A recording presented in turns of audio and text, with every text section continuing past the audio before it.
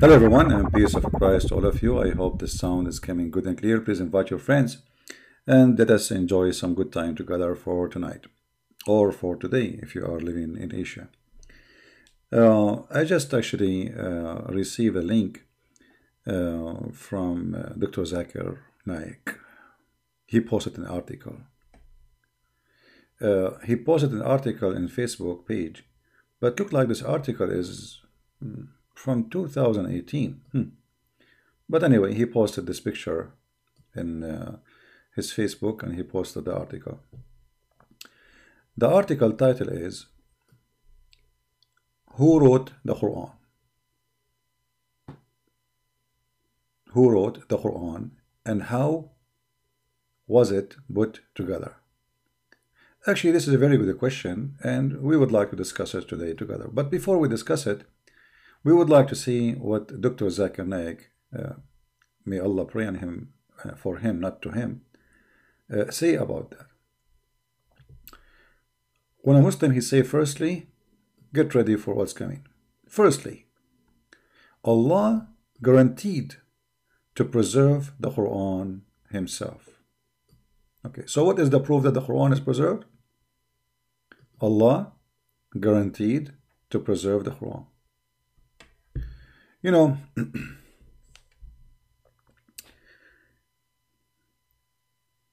who created the earth? Allah, He created the earth. Who said that? Allah said that. Okay. Who created the heaven? Allah created the heaven. Who said that? Allah said that. Okay. If there is any proof, Allah guaranteed to preserve the Quran. The proofs we have, it says the opposite, that the Quran never preserved, and the Quran is just a collection of stories, and there is no proof of a single one verse of it. But let us see together how Allah He proved to us that He preserved the Quran. Read carefully. This is Zakir Naik. Now we could not get Zakir Naik to debate us, sadly, because all of them, they want to debate me only face to face because they are so brave.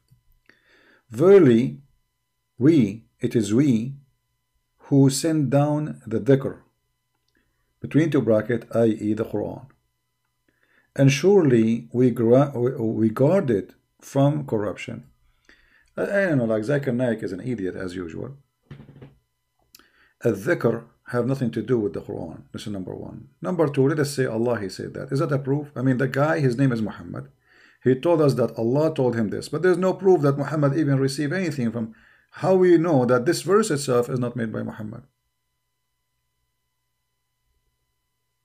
No proof that he received anything from his God. If we go to the Quran and we see that Zakir Naik, he have no idea what he's talking about. Al-Dhikr. If we type the word Al-Dhikr,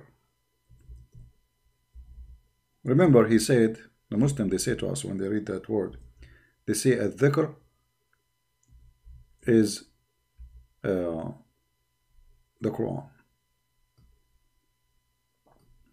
All right.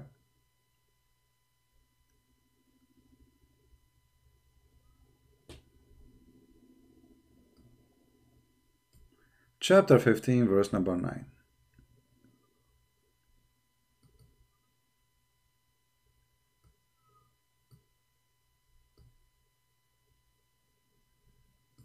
Allah is guarding it. All right.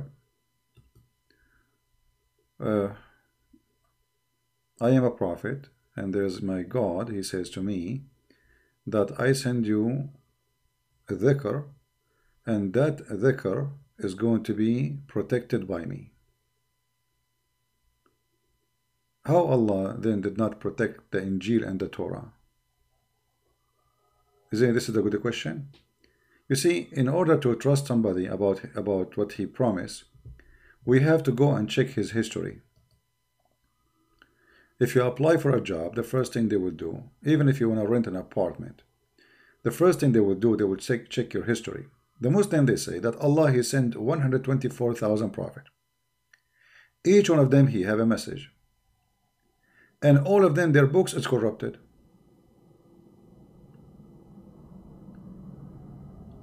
So why and how this time Allah can be trustworthy and we can believe that the Quran is not going to be corrupt the same as the rest? Are you getting my point?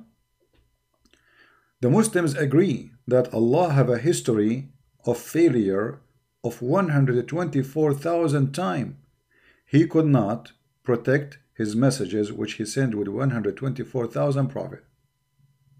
And now they want to convince us that Allah, this one, he will protect it. And then they say to us, the verse says, al-dhikr. But that can't be true. Because here we go, this is the word al-dhikr. Chapter 21, verse 105. And as you see, there is no way this is the Quran.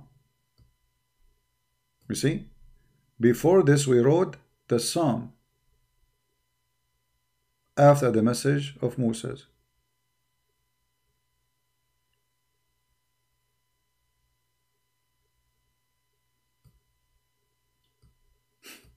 So the dhikr cannot be the Quran. As you see, this verse confirmed that this has nothing to do with the Quran anyway. However, we will go with Muhammad's claim that Allah said to him, his God, which I don't believe is exist, that he will protect the Quran. Let us do some little check together. First of all, Allah himself, he said in the Quran, he will cause you to forget the Quran. So how Allah, he says he will protect the Quran, and then he says he will cause you to forget the Quran? Are we listening, guys? Because if I say to you, I preserve the Quran, that means the Quran is preserved. Nothing will change in it. And then the verses is saying something very funny and stupid.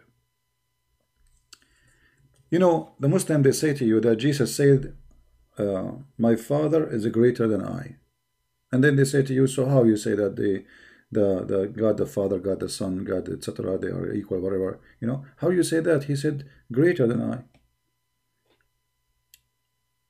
And if his God is one, how God can be greater than God? That's what they say. Well, you know, Jesus simply, he's speaking about himself in the flesh. For he is in the flesh, the Father is greater than I. He is humbling. This is what the Bible says. For God, he humbled himself. So he come in an image of a human being. He humbled himself. So this is, the Messiah is the humble image of the glorious God. But here we notice, if we go with the logic of the Muslims, that God cannot be greater than God. Well, how God is going to make Quran better than the Quran made by God? Because a greater can be about what? About many things. Quality, quantity.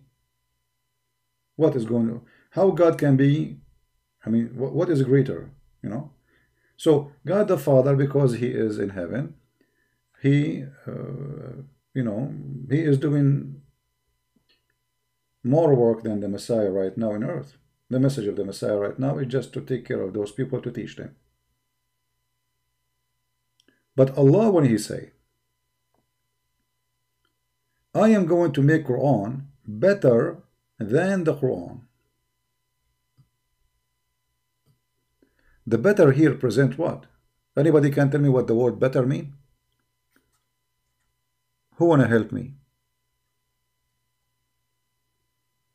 By the way, the video I just made a few hours ago, if you did not see it, you can find them in those guys, the good guys who download my videos and post them again.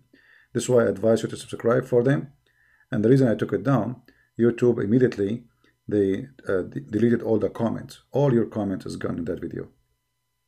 All right? This is because they start complaining. You know, this is how much they are scared of us. So if you did not watch the video, go to those channels who, you know, they always download my videos, and you will find them there. So look here with me. Allah will make Quran better than the Quran, and Allah will cause us to forget the Quran. Now, Zakir Naik, he just said that Allah, he promised to preserve the Quran. Okay, how he promised to preserve something, he will cause us to forget it.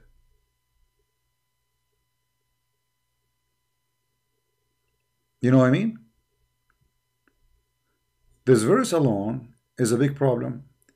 The Muslim, they will say to you, oh no, the Quran is preserved in the tablet of Allah. That is the most stupid answer ever.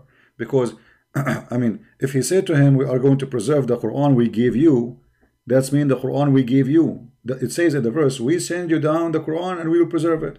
He's not talking about different Quran. The Quran we sent to you is going to be preserved. Okay, but here he's saying, any Quran we cause to abrogate or cause to be forgotten.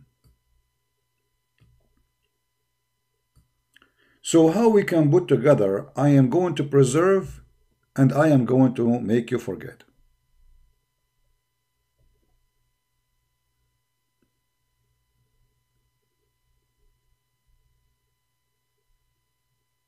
Do you understand me?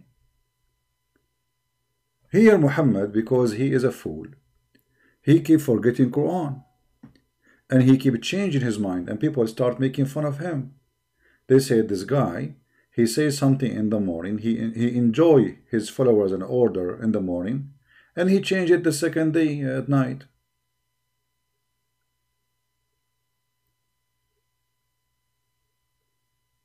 Same time, Muhammad cannot remember to recite the Quran twice correctly. This is why Muhammad, he come with a genius idea, telling his followers who noticed that Muhammad, he is reciting Quran differently from the time, you know, he did it before.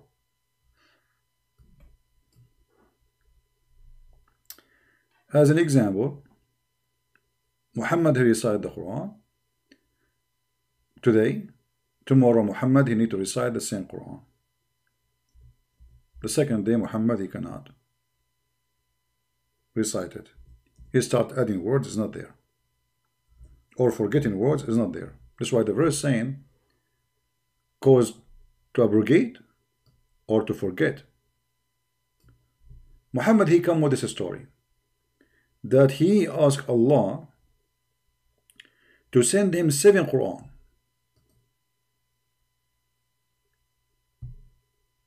Read carefully with me. Allah has commanded you. Jibreel, he came to Muhammad. Jibreel, the delivery guy, the angel supposedly, he came to Muhammad and he said to him, Allah has commanded you to recite the Quran to your people in one dialect. One dialect here means changing words. You know, you can add, like, instead of saying something, you say something else. So you can change words. Upon this, he said, Muhammad, he said, I ask from Allah burden and forgiveness. My people are not capable of doing it. What? Listen carefully, Muslims. The one who's saying this is not me. My people are not capable of doing it. Doing what?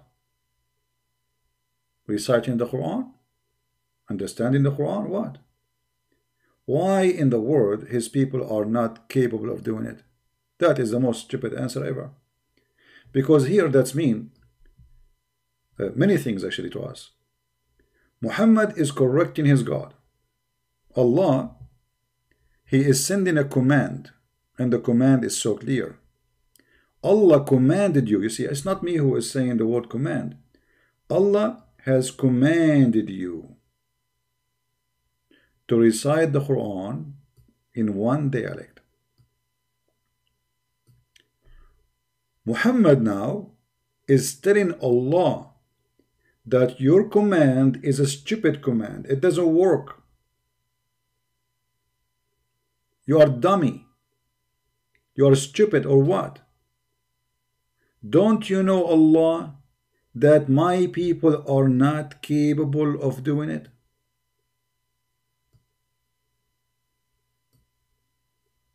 So look how the fraud, just in order to cover his stupidity, that because he Quran, he created an excuse, and in this excuse he claimed that he corrected his God, and he told him that this is not right.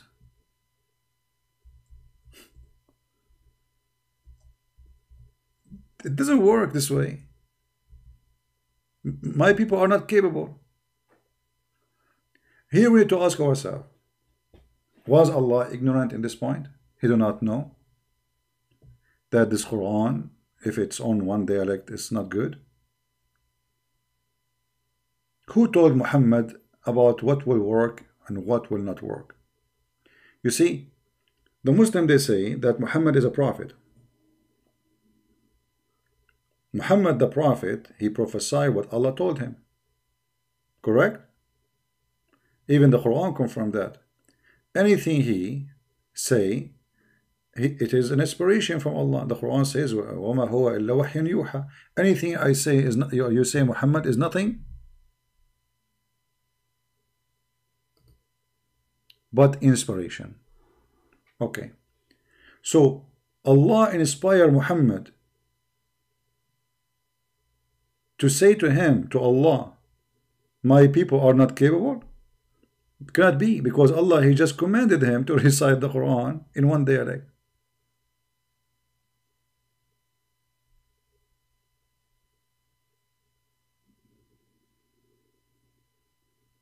Right?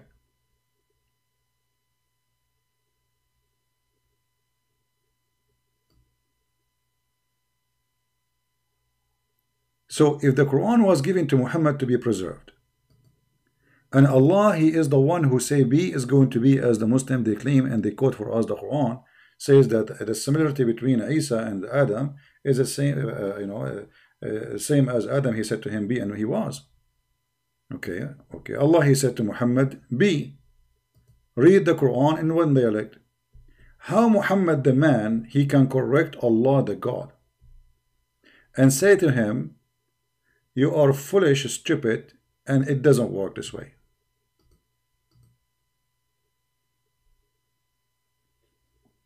Here we notice that the story does not make sense.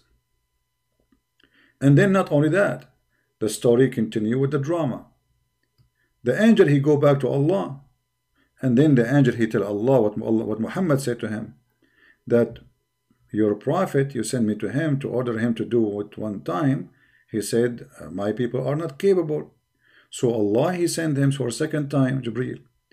And he agreed with Muhammad, and he said to him, okay, Allah has commanded you to recite the Quran to your people in two dialect.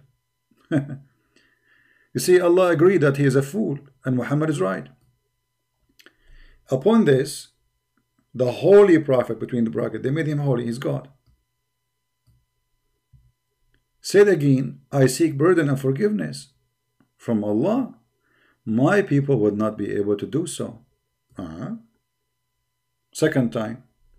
So the story continues, second time, third time, fourth time, fifth time, sixth time, until it became seventh time. So Muhammad, he corrected his God at least 6 times in 6 conversation.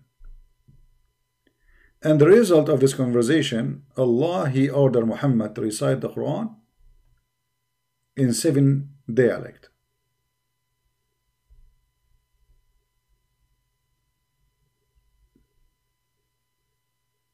Otherwise, my people are not capable.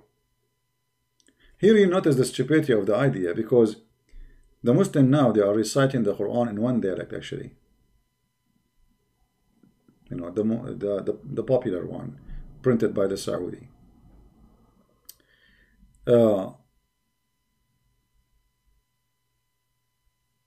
So how Muslims today are capable of doing it in one dialect? Harf mean, let us say, okay, like, you know, they are saying here dialect, but it's not really too much accurate to say dialect. Like, you know, like in simply in some areas they use different words, and the words have different meaning, correct? Like if you go to England, all of them, they speak English, yes, but some places words mean something else. As an example, the word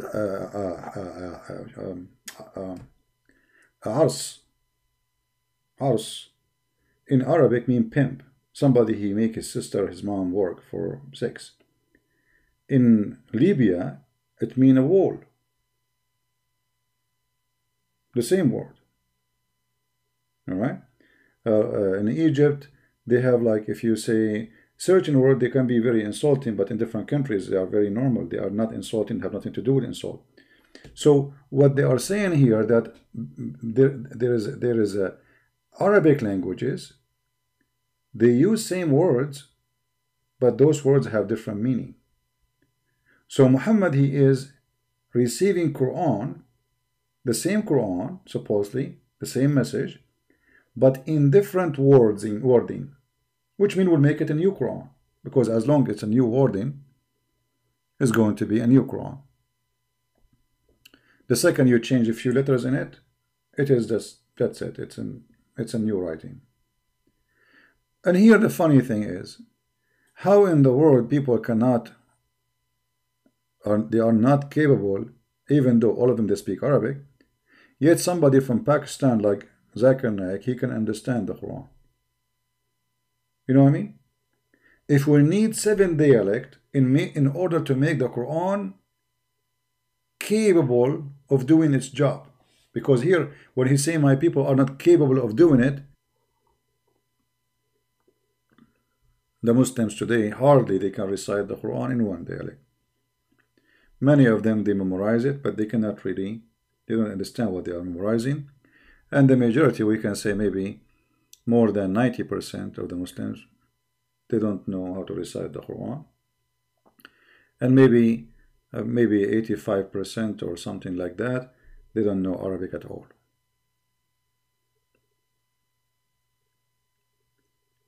But this will lead us to prove that Muhammad, because he was lying, he cannot memorize the Quran twice correctly, he have to explain why he cannot recite the same verse twice correctly. So he come with this idea that Allah, he gave me each verse 7 times to repeat it wrongly, which means different way. So now whatever Muslims they say to him, why this one is different from this one, you said to us yesterday, he said to them, this is a new Quran.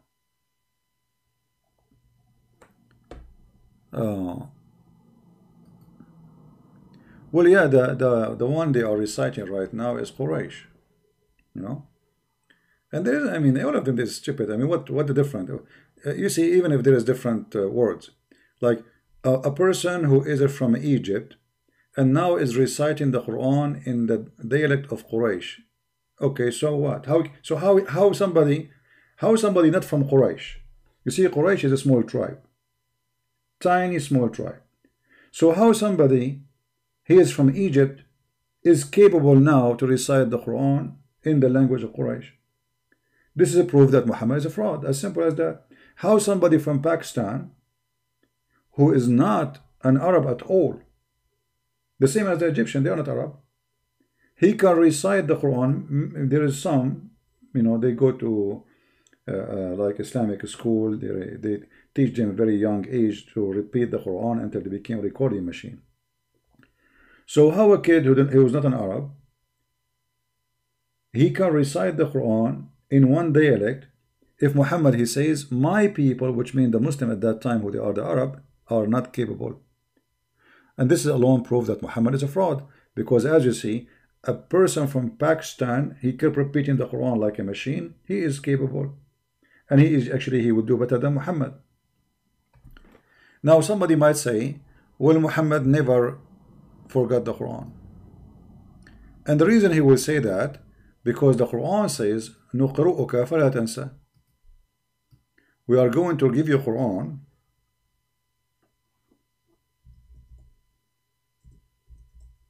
and you will never forget. Chapter 87, verse number 6.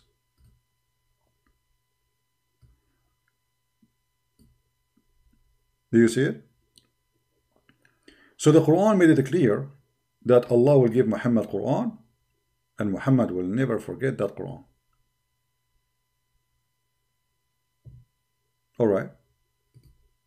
So the Muslim, they will say, see, Allah, he gave a promise, and Allah, if he say be, is going to be.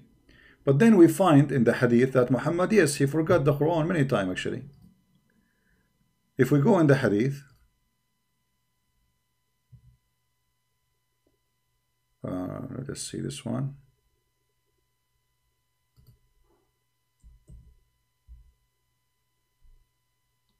This is Sahih.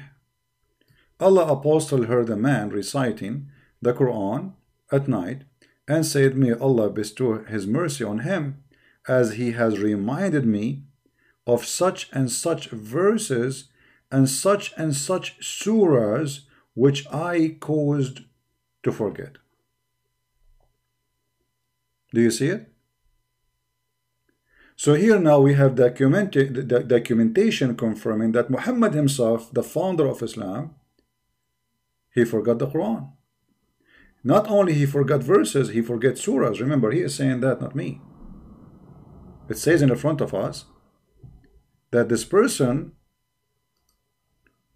who Muhammad heard him reminded him of such and such verses. Not only that, and such surahs. Muhammad, he forgot surahs. How many we do not know? But here now we have a problem. And this is very authentic. As you see, this is al-Bukhari. As long Muhammad, he forgot the Quran. And the Quran says that Allah, he gave you Quran and you will never forget it. That means this promise is a fraud. Correct? Are we getting the point? If God, he gave me a promise that I will not forget whatever it is, and then I forget, that's mean Allah, this is not my problem no more. That's mean Allah himself, who's supposed to claim to be God, is not capable of protecting me from forgetting things. You know, Jesus said to the man who cannot see, the guy he saw. The one who cannot walk. He carried his bed and he walked. That's it. This is how God works. Be is going to be. You will live, you live. You will die, you die. So how Allah, he said to Muhammad that you shall not forget, and then we find the hadith confirming that Muhammad, he forgot not only verses, he forgot whole chapters.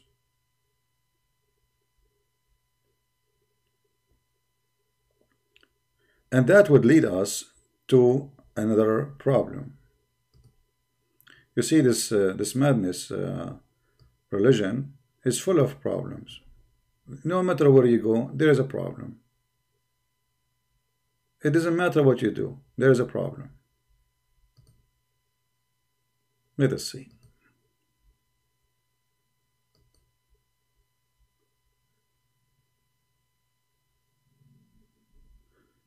All right.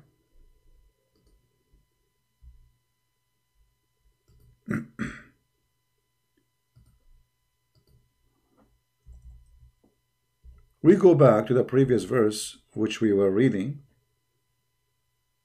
which is obviously amazingly stupid.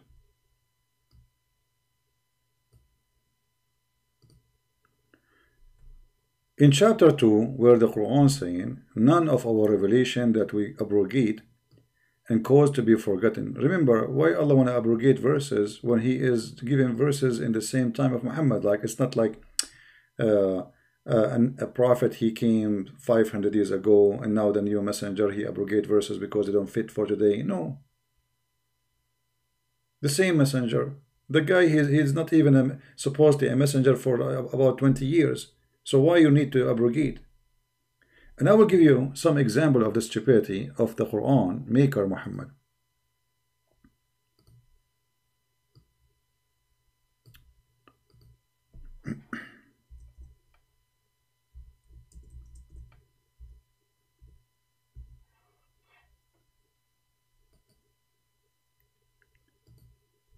In chapter 2, verse number 178, it says, and this is for what? This is for the case of murder. I mean, murder is a murder. What will change? This is a justice for a murder. Should not change. Why we will change it? In the time of Muhammad. So why we make a law and then we change it? This is a law. All Muslims agree that this law is abrogated. It's gone. Okay, why he changed it? Look at this. Oh, who you believe, the law of equality is prescribed to you in the case of murder, free for the free, slave for the slave, women for the women. Muhammad, he is supposedly practicing the law of Moses. The law of Moses says eye for an eye, and this is Muhammad how he understands eye for an eye. You kill my wife, I kill your wife. You kill my slave, I kill your slave. If you are a free, and you know a free kill, if a free kill a slave, we kill the slave of the free. But what is this? This is the law of murder. So when he come with this, and people start complaining about how stupid and just this is, Muhammad, he found that he wasn't like idiot, so he decided to abrogate, and that is the whole story. Otherwise, this is the law of God. Nobody should throw it in the garbage. And if God cannot, when you say I abrogated this verse, are you saying to me it was not just? What is the reason? Ask any Muslim. What is the reason to abrogate such a verse? Look, God, he made justice. This is justice. The only reason for us to abrogate if this is not just. Otherwise, nothing changed. Correct? I mean, this is not about how many prayer you pray or how many breastfeeding for adult you do. Like another example of stupidity. We have endless of them.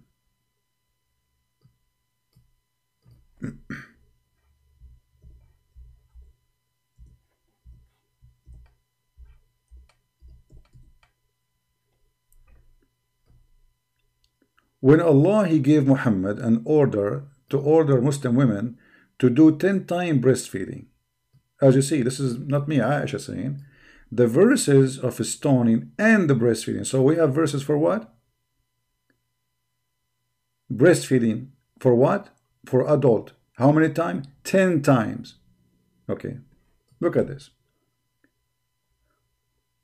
The goat ate it, but forget about the goat right now. And this will lead us to exposing the lie of Zakir Naik that the Quran is preserved. Aisha saying the goat is gone. I mean, the goat ate the Quran. We cannot find right now the verses of stoning to death and the breastfeed for adult. Like one of the Muslim, he was supposedly so smart. He said, oh, I can recite for you the verse of stoning to death. It is abrogated by writing, but not recitation. Thank you. Abrogated by the goat, not by you. Because why you want to abrogate it in writing, but not in recitation? If you know what the verse is, put it there. Isn't it from Allah? Why it's not in the Quran? Can you recite for me, if you ask this idiot, can you recite for me the 10 times breastfeeding for adult verses? He will say no. So don't tell me then it's preserved. But here, notice with me. Allah, he ordered Muhammadan to do breastfeeding for adult 10 times. For those who do not know what breastfeeding is, you know, if you want to go and visit a Muslim woman and you are not from her family, she have to give you her nipples 10 times in 10 different days until you are satisfied, which means you have to suckle her nipples regardless there's milk or not. This is because women, they are, you know, women are not a faucet. Their nipples not a faucet. They have milk all the time. Women and even animals, they have milk when they have baby. Otherwise, they don't have milk. If maybe some people think, like us men, they think that women and their breast, they have always milk. No, they don't. So when Allah, he ordered the Muslims to do breastfeeding 10 times for adult, what is the purpose of this garbage? Garbage. Stupidity. But the stupidity go higher. Look what it says there. I don't know if you can see with me. The verses were abrogated in recitation, but not reading.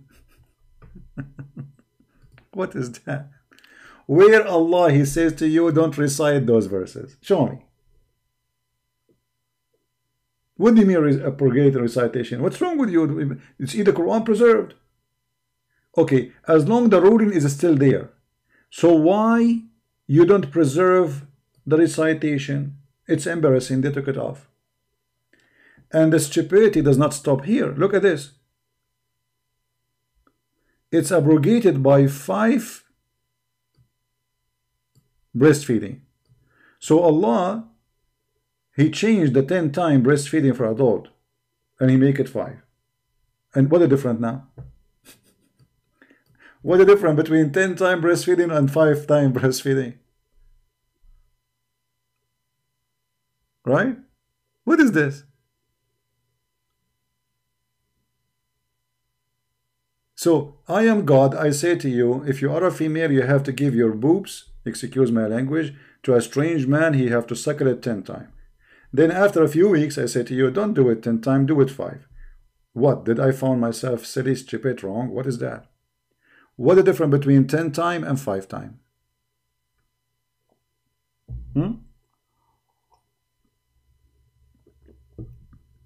What is that? And this is God? God, He ordered women. You know, we are very conservative. We order our wife to wear burqa, but she can give you her boobs.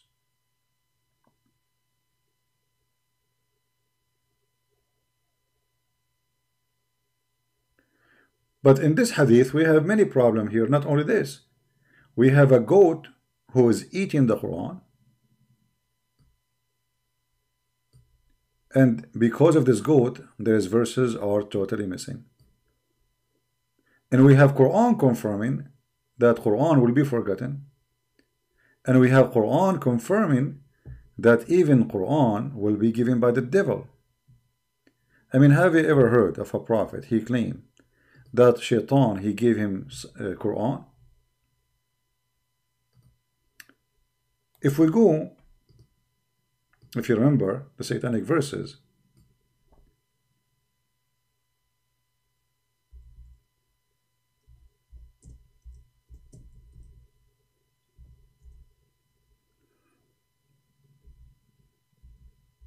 invite your friends, guys. Post on Facebook or wherever you know you have. We have a small number today. In chapter 22, verse number 52, the Muslims, if you remember, they do their best to defend this. They say, oh, no, no, no, no. You know, Shaitan, he did not speak in the mouth of Muhammad. Open the interpretation, read it, you would die laughing. It says clearly that Muhammad, when he was reciting the Quran, Shaitan, he spoke in his mouth. No, I'm not drinking water, actually, I'm drinking tea. So never did we send a messenger before thee, but he framed a desire. When he framed a desire, Satan, he throws some vanity into his desire. Okay, who is the prophet before Muhammad who received satanic verses? Name one for me. Name one for me. The story even says that Muhammad, when he recited satanic verses, he did not even notice. And he bowed down to the idols, and the pagan, they were happy, satisfied with him when he bowed down to the idols. And then later, the angel Jibreel, he came to Muhammad and he told him what you did. Muhammad, he said to him, did what? He said to him, don't you know that this is not me who gave you the Quran? And that will bring us to different level exposing Islam.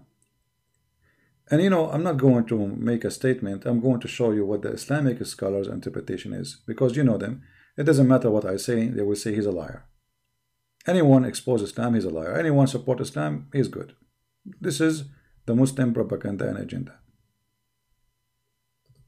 They defend their God Muhammad no matter what you say.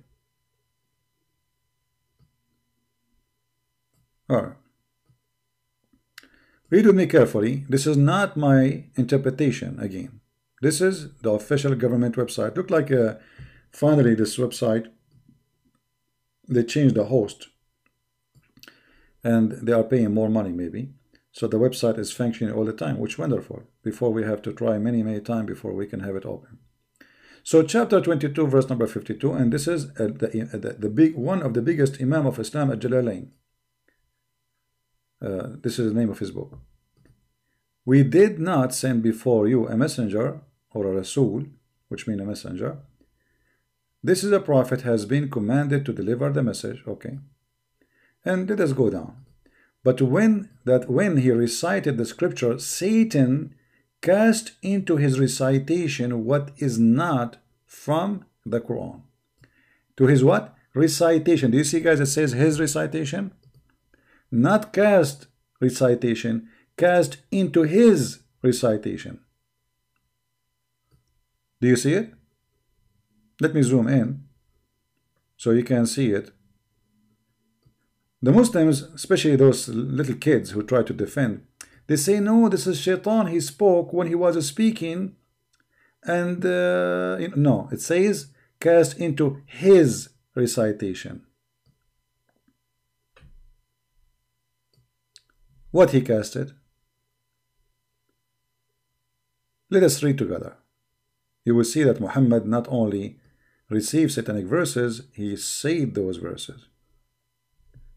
When the prophet, during the assembly of men of Quraysh, after reciting the following verses from Surah An-Najm, the Najm mean the stars, have you considered Allat and Al-Uzza? Allat and Al-Uzza is the three daughters of Allah, and Manat. Okay. And the third one, all right. Chapter 53 from 19 to 20. He added as a result of Shaitan cast into his tongue. You see, guys, does it say his tongue?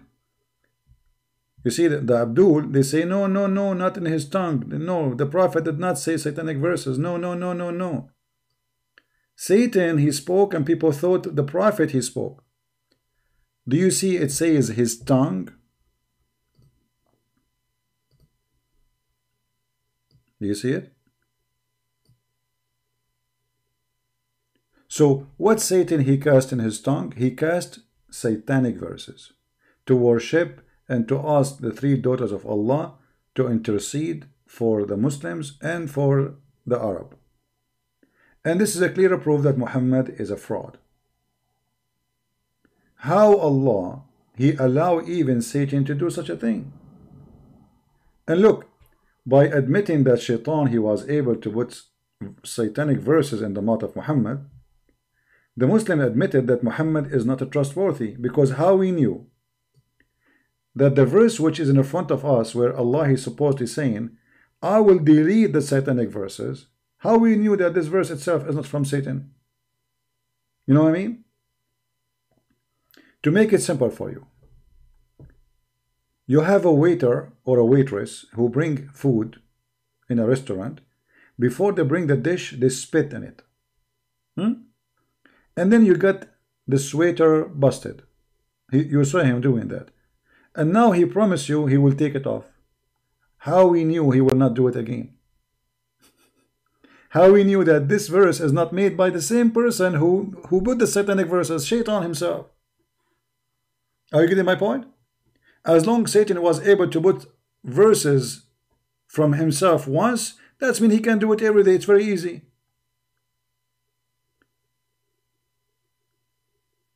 And how Allah he protect his Quran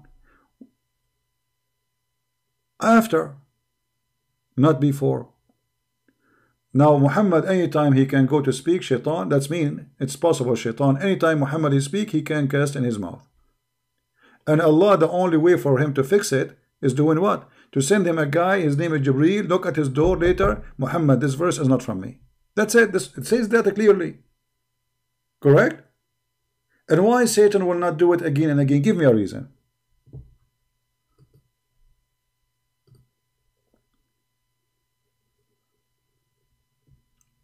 Are you thinking with me? I hope people are taking notes. You see, this kind of thinking usually not everybody analyze and not everybody see what I see. So what we are sharing with you is really, if you read it by yourself, you will not notice what I'm talking about. You will not get the same result. That's why I advise you to take notes. You see, what we do here, like investigating a crime. And this crime is hard to investigate because all the evidence is written by the criminal himself. You know what I mean? Speaking good about himself. The criminal himself, he's trying to make himself not guilty. So that will make it additional hard, because what is written from us in front of us is by those who worship this criminal, and they will never speak bad about him. Remember that. Those are not the Arab who they are against Muhammad. Those are the ones who worship Muhammad, and they are willing to chop your head for his sake. So if those who want to chop my head for his sake are saying this, so what the enemy will say? Do you understand me? They just admitted that yes, Muhammad, he did receive satanic verses, and Shaitan, he spoke in the tongue of Muhammad. Now, if Shaitan, he spoke in the tongue of Muhammad, that means Muhammad in this moment, he is satanic prophet. Because if I speak the words of Satan, that make me Satan's spokesman. Do we agree? The White House, they have a spokesman or spokeswoman for Trump. What does that mean? You ask him a question, he will answer you based on what is the president said. So here Muhammad became the spokesman of Shaitan. As simple as that. Shaitan, he did not use his tongue, he used the tongue of Muhammad. And as you see it in the screen. So Muhammad now is the spokesman of Shaitan, confirmed, documented, registered, with fingerprint, translated, published, recorded, reported by the Muhammadan. How we can trust this person anymore? If you Muslims saying to us that our prophet, he was the spokesman of the devil,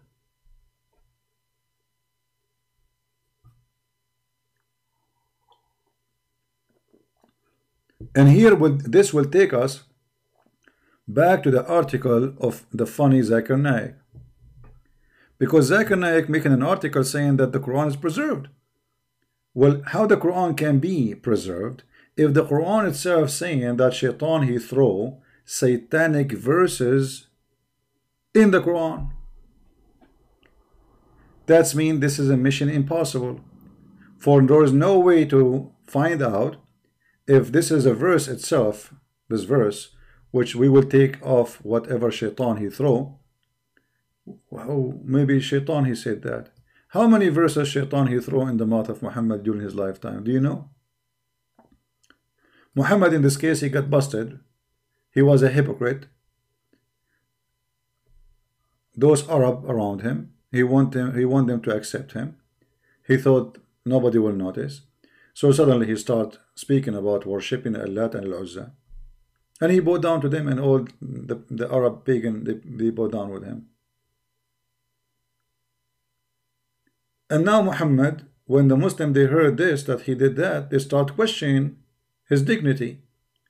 So now to retrain his spoiled honor, that he is already exposed and he is a false prophet, he said to them, oh, you know what happened? I forgot to tell you, Shaitan throw it in my mouth. Forget about Ramadan, my friend, for now. We have a topic. We have 30 days to talk about Ramadan. Don't worry. It's a stupid month, a month of nothing. Ramadan is not a month of fasting. Ramadan is a month of eating. This is why the price of food in Ramadan go crazy, because Muslims eat way more in Ramadan. Go right now, search in Google, you will find that in Ramadan, all Muslims get fat. They have more heart attack, more heart problem, because their food is extreme, their eating is extreme, and that cause a lot of problems, health problem. So it's not a month of fasting, it's a month of eating, and this is explained why the food price go high. You see, if we are fasting, the price of gas now is very low. Why? Because simply we are fasting from using gas. People at home, correct? Corona forced hundreds of millions to stay home. So now price of gas is very low, the lowest in maybe in the last 50 years. Why? Because people, they fast from buying gas. There is too much gas in the market. Food should be the same. If everybody is fasting, why the price will go up? Right? So the price go up because people are buying more, not less. As simple as that. Too much food, price go down. Anyway, so here you notice, and the one is mentioning to me ultimate fault. My friend, we don't talk to kids. That's it. This guy is a kid. It's an insult for me actually to have it. Right? Who added dots? The dots are added way after Muhammad to the Arabic language. And that can be a different category to talk about the Quran corruption too. Because, you know, the corruption can happen, as an example.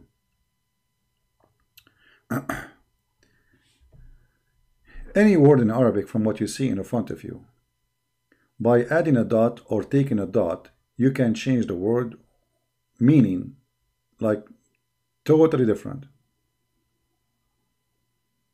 Totally different.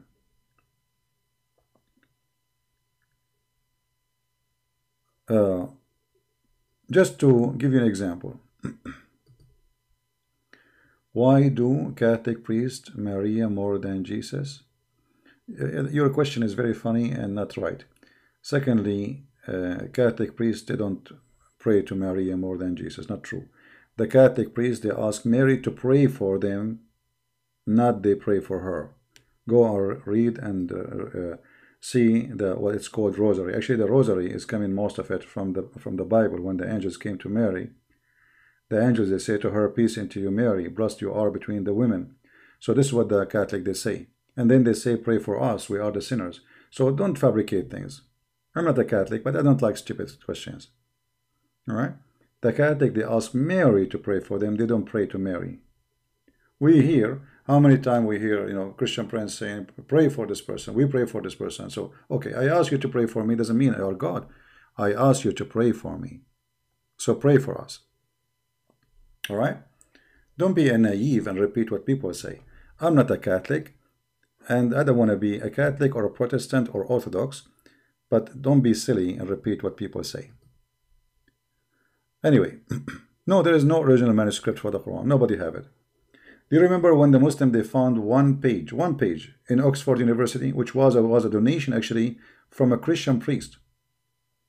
The Muslim, they made a big, huge noise about it, and the page, the leather, go back even before the date of Muhammad, not the Quran itself, which make it fishy, because actually I wish the Quran itself,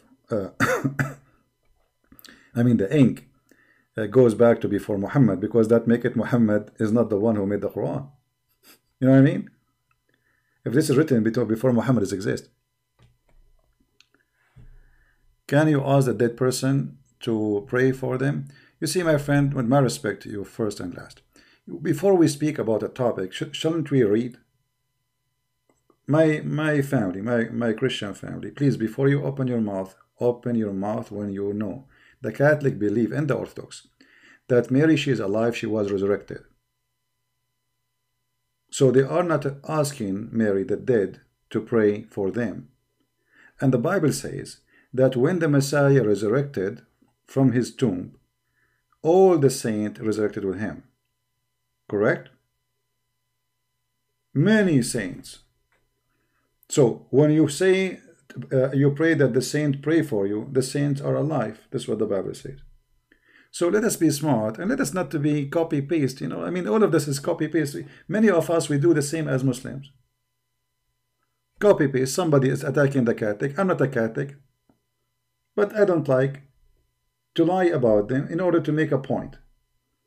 And sadly, many people, they do that. You know, in order to put the Catholic down, they lie about them. You know, there's many priests, they are working for the devil.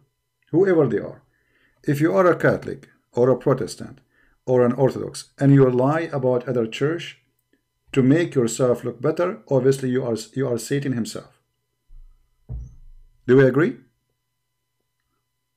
Do we agree? Because if he's not decent, there's no way he is a priest. He do not know that the Catholic don't believe in this, right? Same for the Catholic priest. If he is the one who put the Protestant down, lying about what they believe, that means he is working for the devil too. So let us stay away from the devil men. Catholic are great Christians. They love the Messiah. They worship the Messiah. They believe in the Trinity. They don't believe in Mary as God. So don't be a fool following the fool. We as a Christians, whoever believe, this is what the Messiah says, whoever believe in me and I will live. Not whoever is a Catholic or Protestant or Orthodox. Those names will not save you. No bishop, no name, no church name will save you. The one who will save you, his name is the Messiah, the Christ. Anyone else is a garbage. If I say to you, I will save you, it means I'm lying to you. No man, no woman, no bishop, no pope, nobody. All men are sinners. How a sinner can save you? A sinner cannot save a sinner.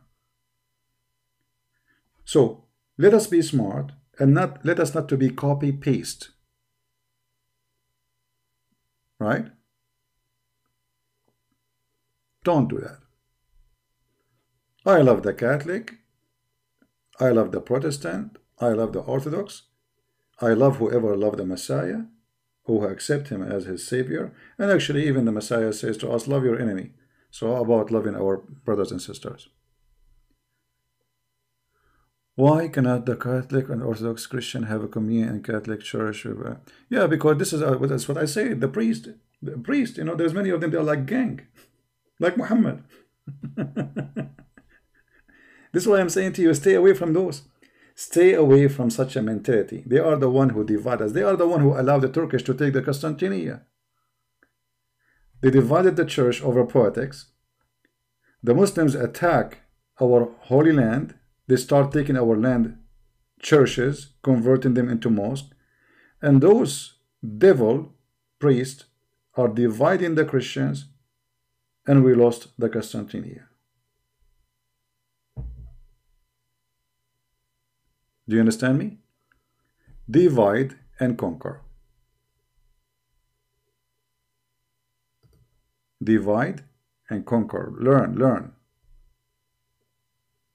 The whole point is how we can divide you and how we can conquer you.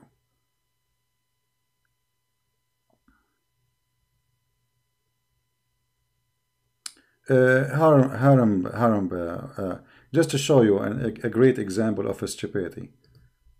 The Catholic is the only one who believe in the Trinity because they use the 3 fingers. My friend, I don't want to take your fingers and get out of here. I don't have time for kids talk. Guys, the Orthodox, they are the one who believe in the Trinity because they use 3 fingers.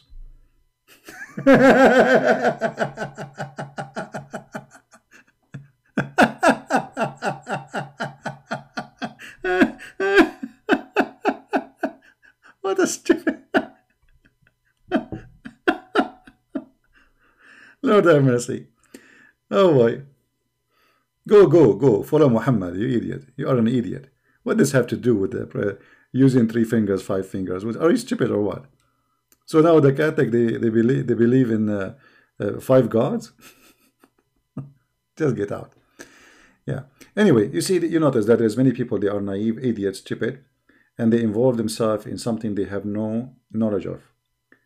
This is what happens when you follow a fool. A fool will make you a fool. Never associate yourself with a foolish person, because you will learn nothing from him except foolishness. Do we agree on that? Do we agree? You see, when you sit with somebody, he is very well educated and he is decent. What you will learn from him, 2 things: decency and education. As simple as that. If you spend your time listening to someone, he is promoting prostitution, drugs, what you will learn? The F word, kill him, shoot him, because this is what you associate with. So you improve yourself by the association act. So when we as a believer, we associate together, the quality of the believers, we will have a quality of followers of Christ. Have nothing to do with being Catholic or Protestant or Orthodox. Those who divide us, they are antichrist. For Christ, ask yourself a question. Christ, do he like us to see divided? No. Never. As simple as that. The second you work for the devil, you start dividing the Christians. And actually the Quran says in chapter 5 verse number 14, if you remember, that Allah will spread hatred and enmity between what? The Christian. You remember that? This is why Muhammad and they come here and they try to divide the Christian, and they mention the word Catholic. I will not be surprised if the one who said the word Catholic first time in the chat, it was a Muslim. Because he knew there's many donkeys around, and those donkeys, they love to kick. Just give them a word to kick and they will kick. They are donkeys, you know. They are certified donkeys. So we come there, we play the devil game, and we say the word Protestant or Catholic, and then they will start fighting because those are not following Jesus. Because if they are really following Jesus, they should not be fighting. They should be loving each other. For all of them, they worship God the Father, God the Son, God the Holy Spirit. From those two who call themselves Christians, we take a covenant, but they forgot a good part of the message that was sent to them. So we string them with enmity and hatred between one to another until the judgment day. What do you want more proof? That when you are dividing the Christians, you are working for Allah the devil. Do you want more? It's in front of you. And by the way, one of the reasons the Muslims, they don't like me, because I don't allow division between the Christians. They don't find a reason. I mean, how we can get into this guy? You know what I mean? That make it really hard. It's like having a castle. It's a bulletproof. For the castle of Christ, for all of us who are here, who are united, it is bulletproof.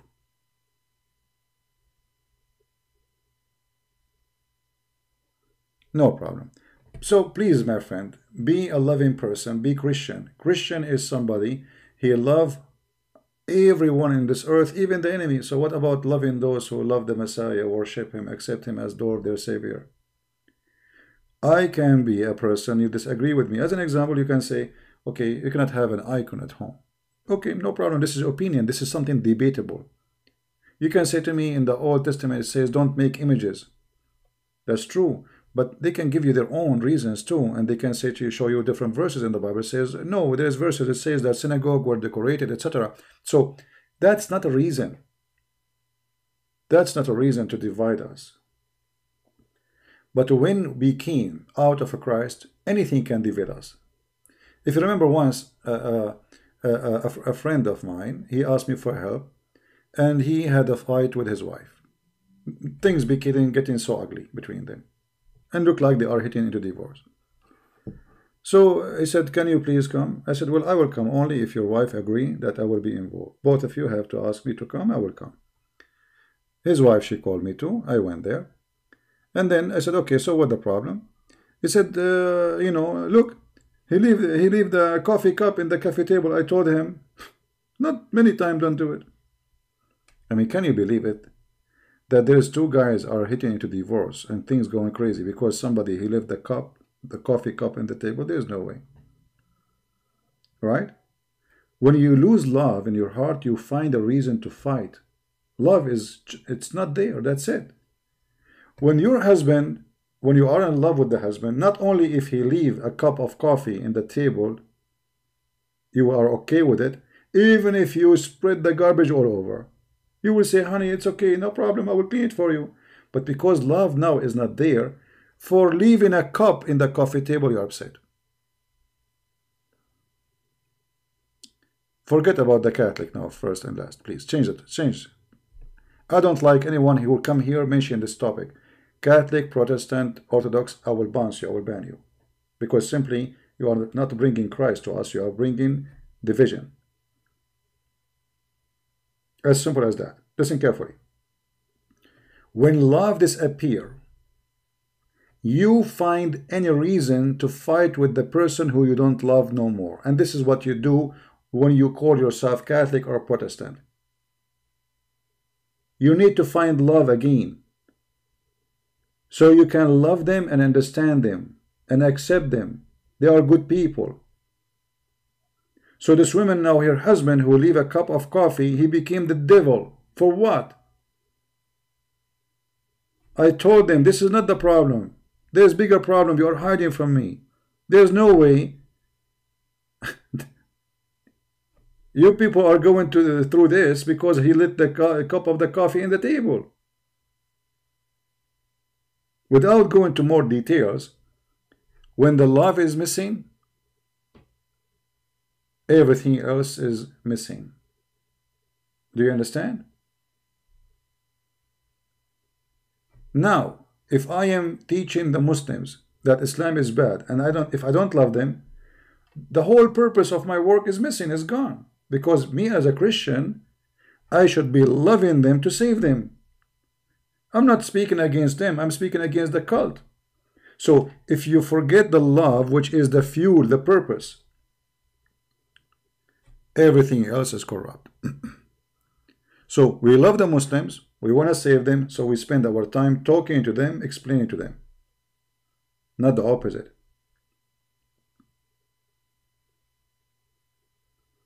Same when we speak about Catholic and Protestant or Orthodox.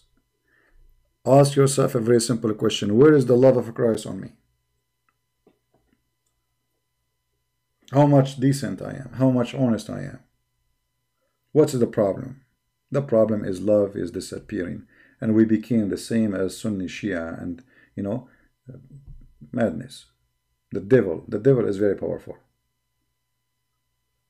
Don't let the devil go between you and your brother in Christ. I never ask a person what church he go to. I ask him what he believe. Who cares what church he go to? What you believe. The Messiah said, from their fruits you shall know them. And look at you, now you change our topic. From speaking about the Quran corruption, you switch it upside down. Thank you very much. This is exactly what the devil he want.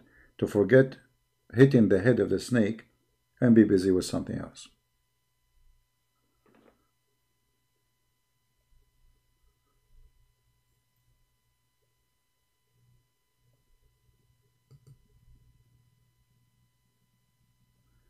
Well, you better not to mention it no more, yeah, right? Anyway, so as you see here, we have many proof that the Quran cannot be preserved because the Quran confirmed to us that the Quran cannot be preserved. The Quran proved to us that the Quran is satanic. You see, we just showed you that the Quran says that Muhammad received satanic verses, but isn't it this is satanic verses in front of us? If I spread hatred between the Christians, let us say for the sake of argument, Christians are lost people. They are not following the true God. Okay.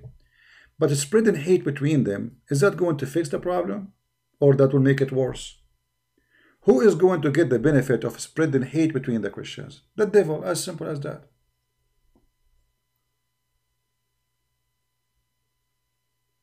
Do we understand?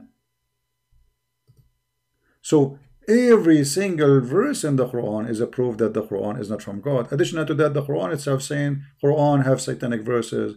Quran, Allah will make Quran better than the Quran. I mean, this is the most silly, stupid statement ever. How God can make better work of God? You know what I mean? If I am God, whatever I do is going to be perfect. How I can say I will do something better? That's mean what I did first was not good.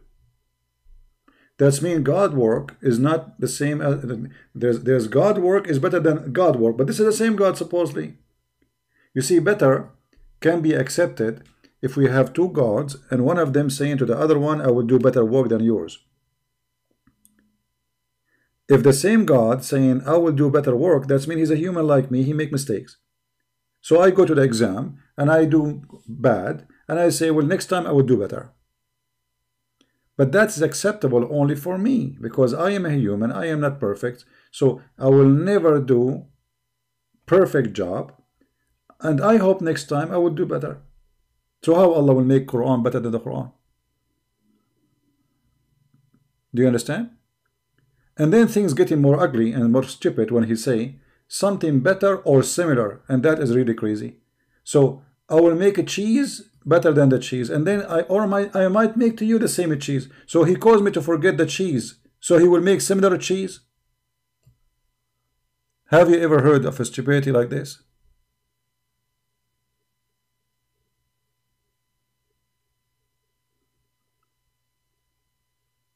Do you see it? I make a cheese and I will make better cheese or similar cheese. So what is it? So why you cause me to forget the Quran if you will make similar Quran?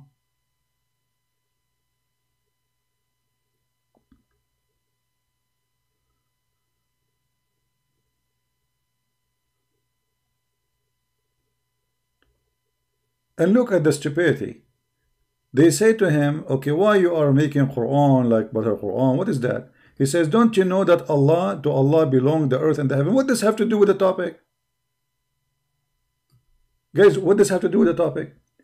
I am telling you, I will cause you to forget the Quran. And now you are saying to me, the second verse right away, you jump to different topic, have nothing to do. Don't you know that Allah, He made the earth and the heavens? What does it have to do with this?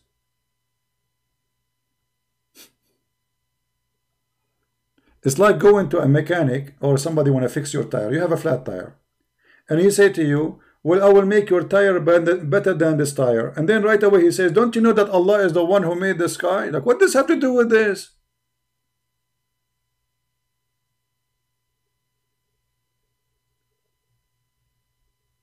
It's obvious that the one who made the Quran is suffering from flight of thoughts, and he is teaching too much drugs, maybe. I mean, no way. There's no way this person. And look, the verse after it, would you question your messengers as Musa was a questions? They are questioning him. And this is why he have no answer. And who is the one who questioning the stupidity of Muhammad? Read carefully, the verse after explain. Quite a number of people of the book wish they could turn you away from the... Here we go, the Christians and the Jews. The pain of Muhammad. They are asking him, you idiot, you make a verse in the morning, you change it afternoon. Actually, just to show you, I'm not making things up. What about we read the interpretation for this verse? Chapter 2, verse 106.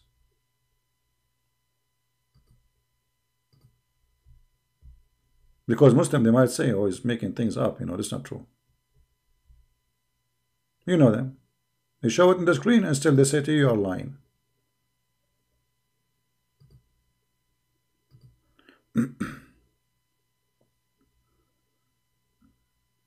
Let us see. Read carefully with me, guys. This is not my interpretation. When the disbelievers began to deride the matter of abrogation, saying that one day Muhammad he enjoy his companion one thing, and then the second day he forbid it. Do you see it? What is the date between this verse and this verse? The verse abrogating and the verse which is abrogated, a day. Have you ever heard of a stupid God like this? In the morning he order you something, and then second day he change his mind, he give you something else.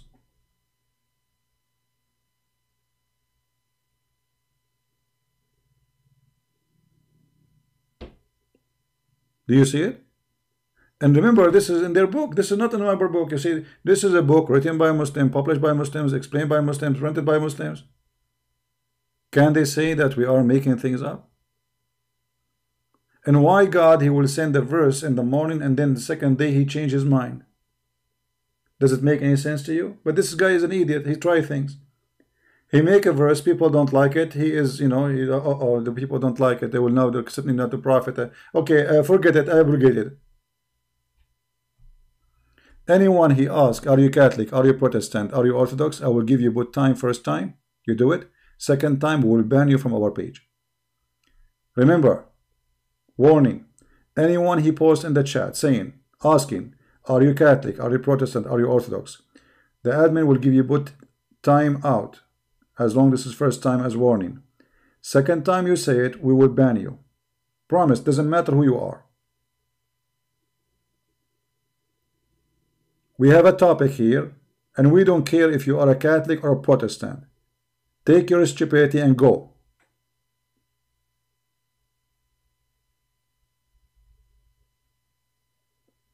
Last time warning. So as you see, when the disbeliever began to deride, you know, about this matter, the abrogation, saying that one day Muhammad enjoying what he is doing, he enjoy what? He give them order to practice something. Second day, The second day, man. I mean, just wait at least a week. Wait a month. Second day. The guy, he take a shower, he wake up in the morning. Oh, what shower? Muhammad, he shower with dead dogs, as you remember. In the morning, the second day, he forbid it. Not only he changed his mind, he forbid it.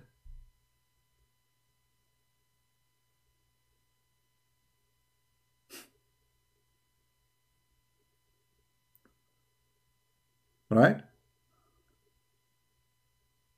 For the one saying you misunderstood me, my friend, listen carefully. We have enemy, big enemy, and you people are busy with Catholic and Protestants. Stop being stupid. We have people who they are insulting Jesus 24 hours, 7 days a week. We have people trying to convert your children to a cult. It's called Islam. And you are busy with your stupidity, asking questions, Catholic, Protestant, Orthodox.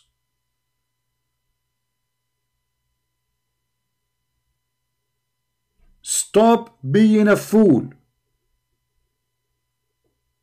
We have a big mission. If you don't like what we do here, leave.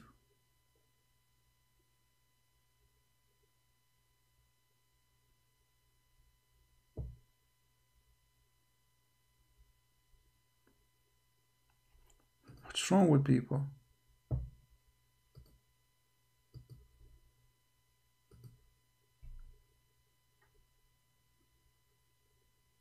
I don't care if I'm misunderstood. Why you want to say those words? You keep saying misunderstood me, misunderstood me, misunderstood me. Don't. That's it. Just let it go, and don't do it again.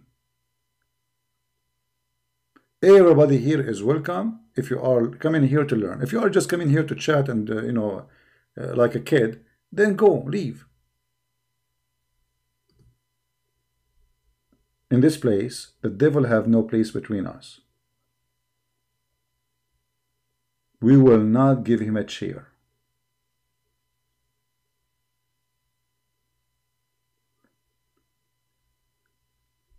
Now look at this.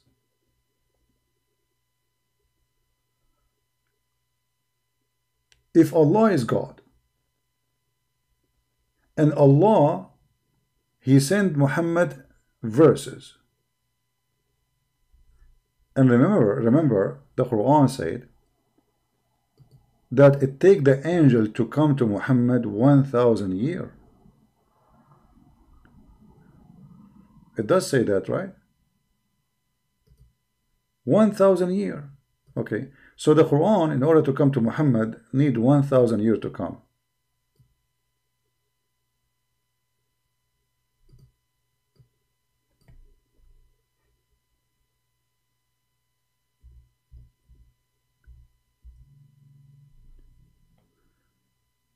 Read carefully. In chapter 32, verse number 5.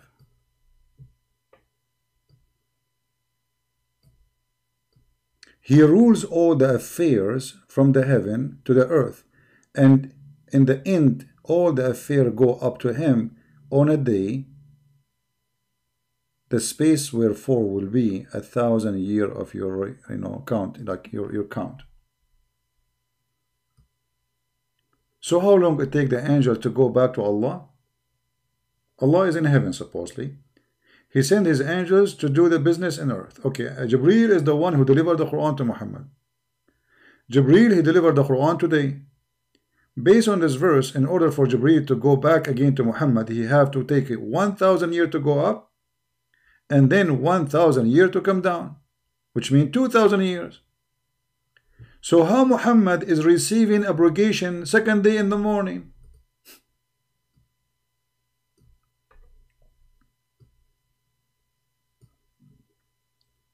You know what I mean? So if we want to go over all the stupid things in the Quran, it's going to take me for the coming maybe 10 years just to count how many stupid things we can, every verse, like verse after verse after verse, we will find ourselves like in an endless chain of stupidity.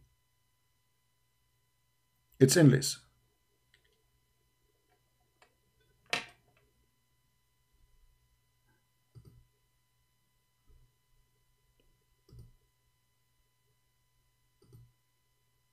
It is what? Endless.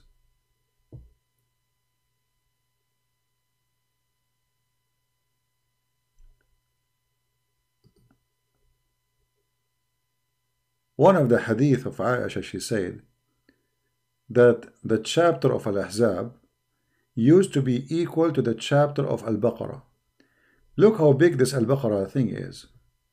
Al-Baqarah is 286 verses. 200 what? 286, as you see in the screen.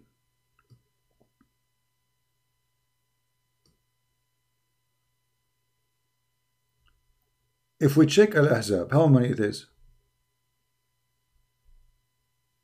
This is Al-Ahzab. Let us go to Ahzab. Hold on.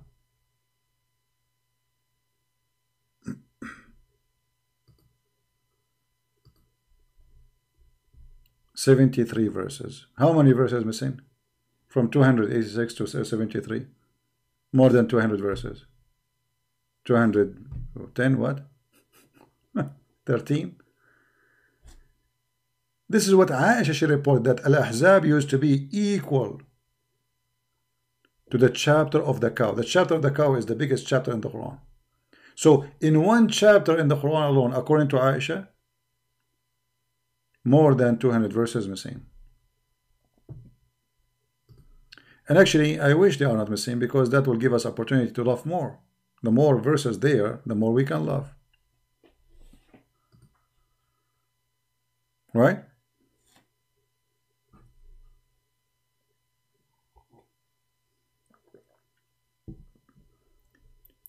So when the Muslim, they speak about preserved book, first of all, preserved or not, your book is stupid, and we prove that every day. The Quran is a book of science mistakes, history mistakes, names mistakes. Have you ever even a God who do not know how to quote a name? This God cannot quote a name.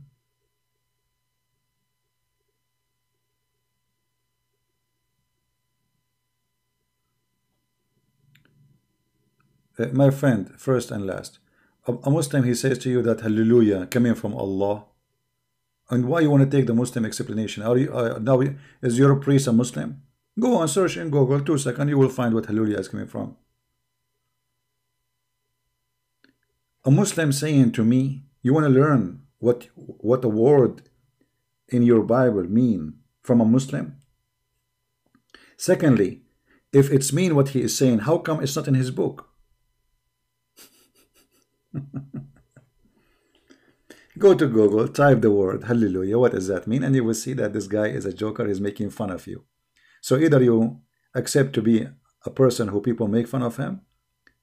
If Abdul can fool you, confuse you, Abdul, do you know what Abdul mean? Abdul means somebody, he believed that there is God who will give him endless private part. He believed that there is endless women who have no panties waiting for him. Who believe that God will give him a drink, make him white. He believe in a flying carpet. He believe in a talking ant. When ants, they are deaf and mute. He believed that there is a captain general, his name is Al-Hudhud. He believed that Suleiman, he dies standing in a stick and nobody noticed that he's dead.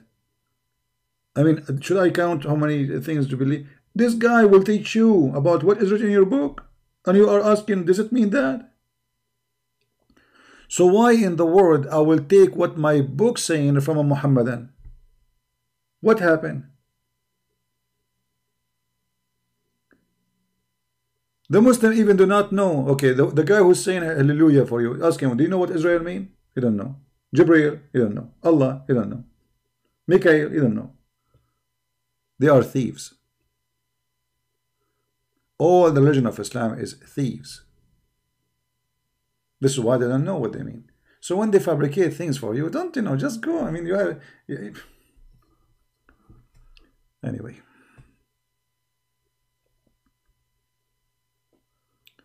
No, if a Muhammad can fool you, how fool are you?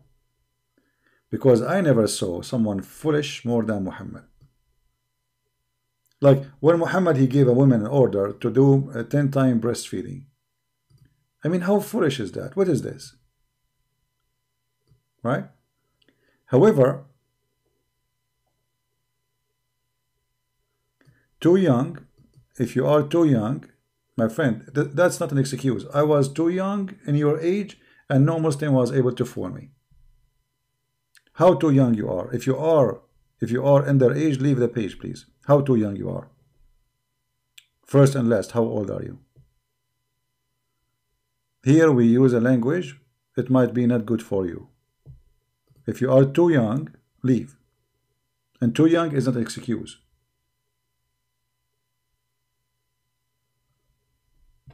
Today you are lucky actually. You can open right now, there is pages who explain the Bible. Christian pages explain the Bible. And you can learn the Bible from there, but never ask a Muslim about what is this word mean. If he says something to you, never trust what he say, because he is the last one to know. He's a follower of an illiterate prophet.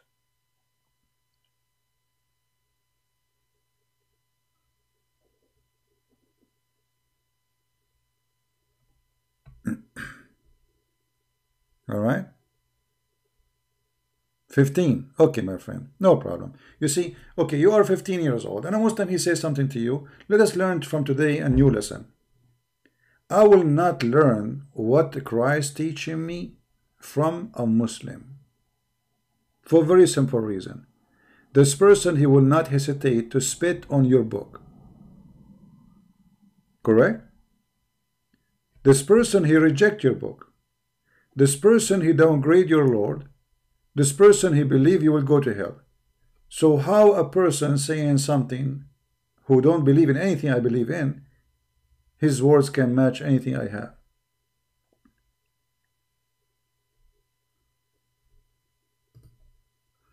When we say hallelujah and we are praising the Lord, simply, this is not an Arabic language. And Allah have nothing to do with hallelujah. Why? Allah, his name is Yah. He ends with Yah, or he start with Yah. Yah is a word meaning God.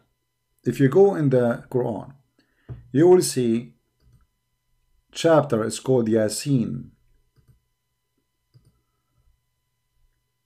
Okay? Chapter Yasin.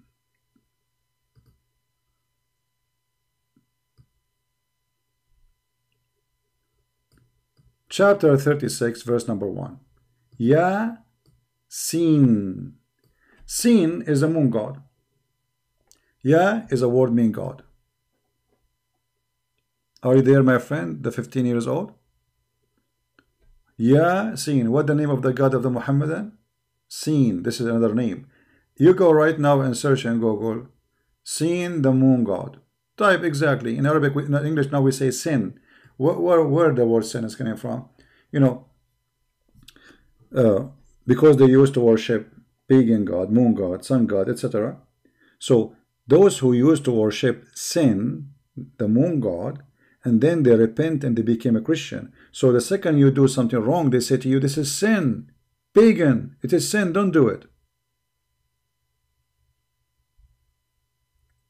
So Yah is a word meaning God. Yahweh. It's not really a name. It's a word meaning God.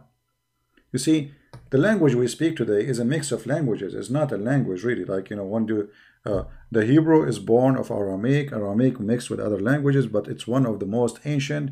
And the Aramaic, before there was the Phoenician language. So there's a language development. And Arabic is not even a language by itself. It took a lot of time to become a language. This is why there's many historians believe that the first Quran was not written in Arabic, was written in Aramaic language. Right? Like if you go as an example, if we go in the Hadith, if you remember, Muhammad, he tried to commit suicide.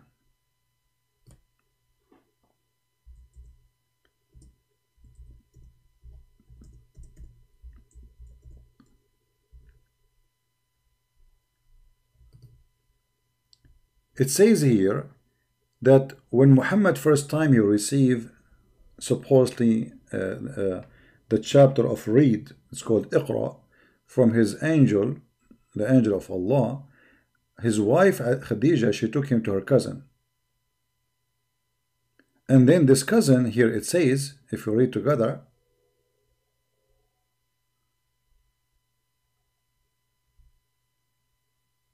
then Khadija, she accompanied him. Let us read.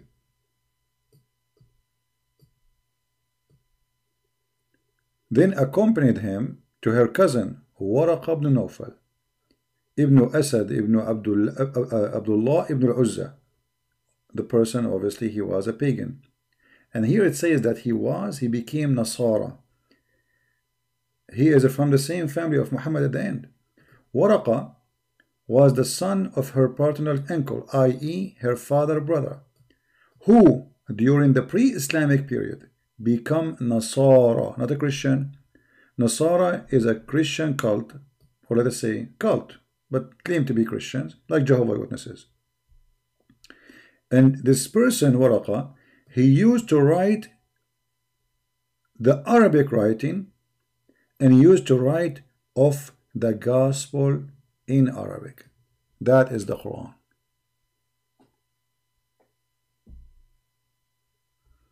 No, the Adam, he speak Aramaic.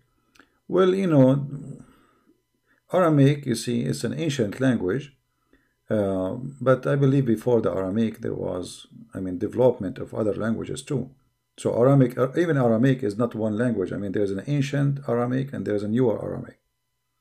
So Aramaic itself is coming from something before it, and then it's, developed, and then Hebrew itself copy a lot of things from the Aramaic, or let us say a transformation happened, and this is why you will use today a lot of words have nothing to do with your language. Like when you pray today, you are in Indonesia, you say Amin. Amin is not a Hebrew, it's not Arabic, it's Aramaic. As simple as that, right?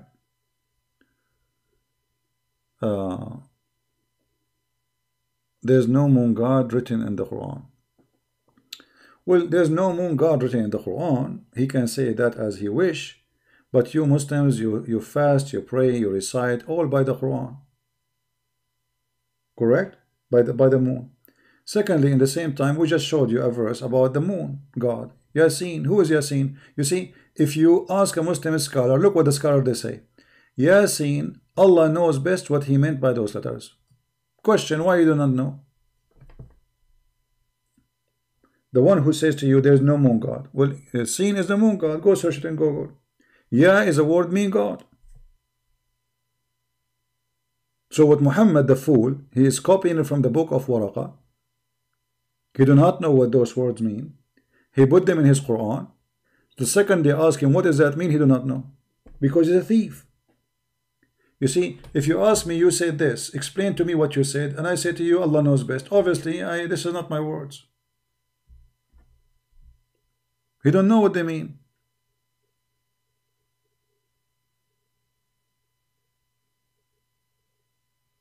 Do you understand?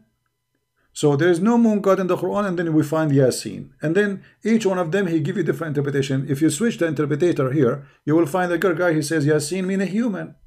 Let me show you. Did I say that this is coming from the Aramaic? Did I say that to you? I just said that to you, right? Let me show you that even in their books it says, and they admit that this is coming from the Aramaic. Read carefully. We just changed the interpretation person. Does it say that here Yasin, according to their statement, which is silly, stupid, Yasin, he says, Yasin, a human being in the Syriac language. Does it say that? People, does it say that? This is their Muslim website. This is their scholar. This is not me. Okay, question. If the Quran says, وَجَعَلْنَاهُ قُرْآنًا عَرَبِيًّا, and we made this book an Arabic book. So why this is a Syriac?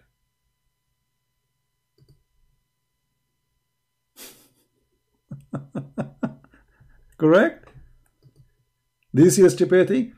Isn't it in the Quran? It says, and we made this book a pure Arabic, not only Arabic, pure.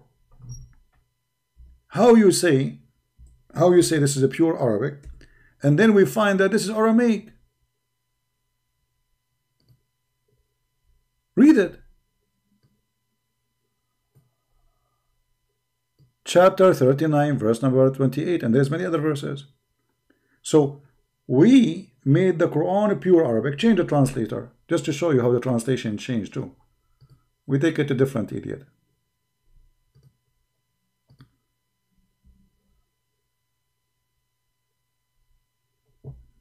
All of them, they confirm that this is a pure Arabic book. Pure Arabic book. So how in the tafsir they say this is Aramaic? This is actually saying that is admitting that the Quran is a lie. Because if you say it's a pure Arabic and then you say this word is Aramaic, Syriac, well, nice to meet you.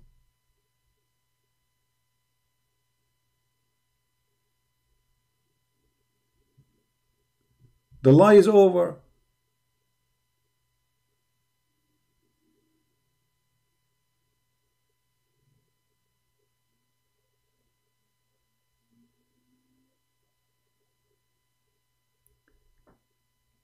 There's tons of words in the Quran are Aramaic. The word Quran itself is Aramaic. Ask a Muslim, okay, if I want to learn what Jibreel mean, where I will find the meaning, what Jibreel mean? They don't know. Why? Because they stole those names from the Jews. Who is this guy? His name is Jibreel. Why he is called Jibreel? Can you explain to us? Actually, the name of Jibreel exposed that Islam is false. Anyone knows why? Anyone knows why? Jibreel, Mikael, Israel, Israfil, Israel, Ishmael, all of them expose Islam. Why? Because look, this God who gave those names, Israel, he used the word El for God. You see El? El. Okay, question. What happened to the El? This person El, who is he in Islam? How come none of the words of Islam now, the reason El is exist because he copied the names exist in the Old Testament. As simple as that. How come Muslim never called their God El? The foolish Muhammad, he stole the name. He do not know what Israel mean. He think it's a name. Israel is not a name actually. It's a sentence. It's a statement. Mikael is not a name. It's a statement. Ishmael is not a name. It's a statement. Even Abraham. It's Avraham. Anyone knows what Avraham mean? Avraham. Avraham is the one who crossed the river, crossed the other side. You ask a Muslim what Avraham mean? You don't know. You don't know what Ibrahim mean. You don't know.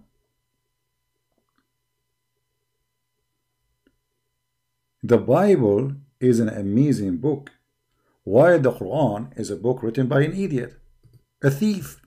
This is why he have no idea what they mean. This is why we see they say Allah knows best what Allah he meant by this. I mean, what kind of religion they say to us Allah knows best? Just to give you an example about the Bible.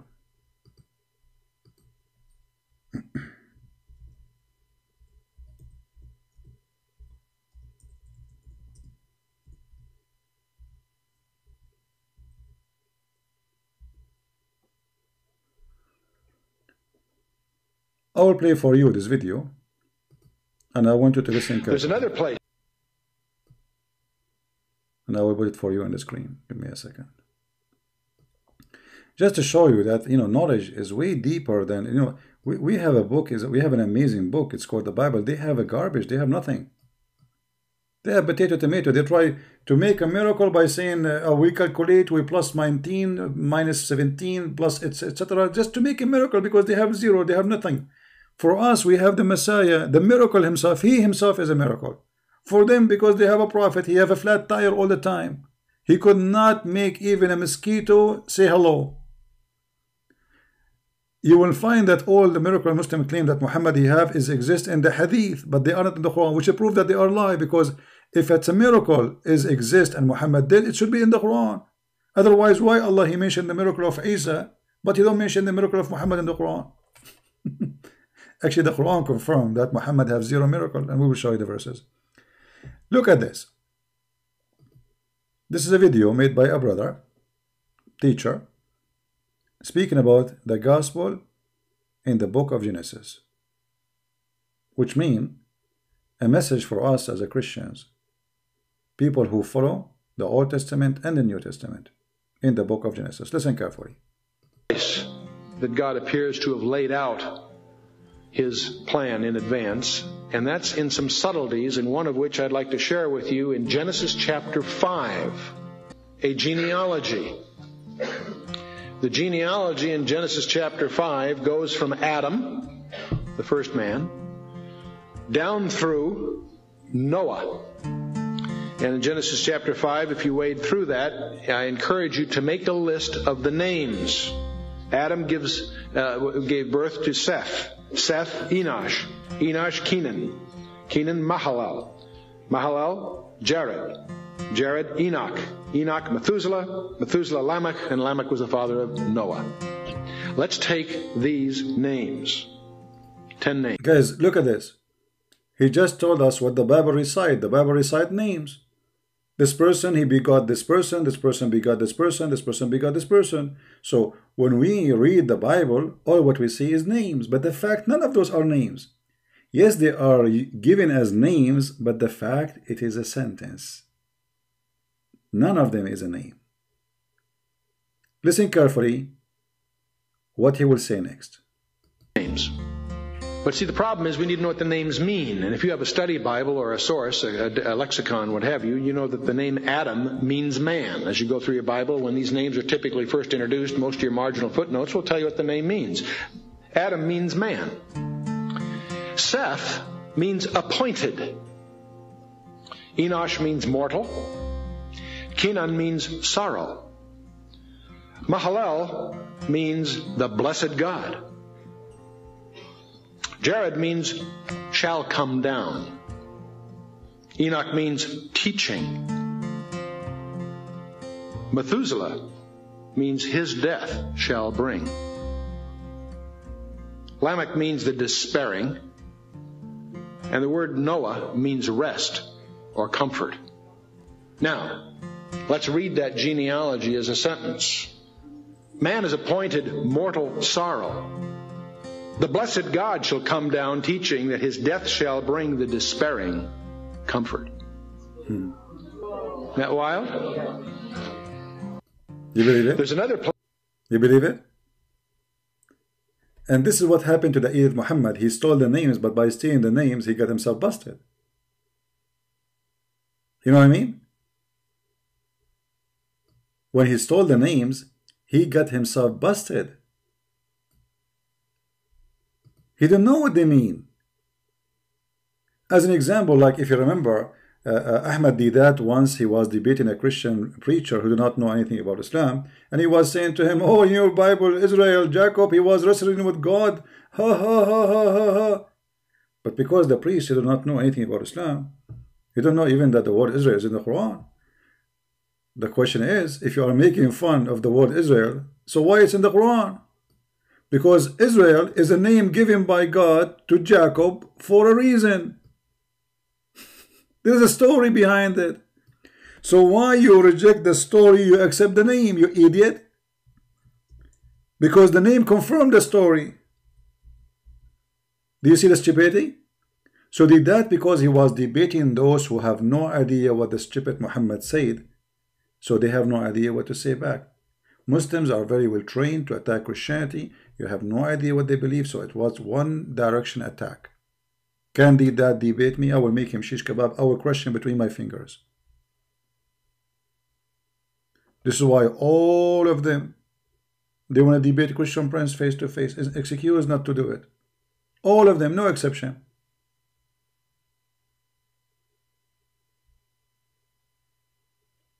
And here we are preparing you, my family in Christ, to learn so no one can fool you. And I hope and I pray that the Lord will bring more better than me who can educate the Christians in the future, because it doesn't matter how much you live, you will, time will come and you will go.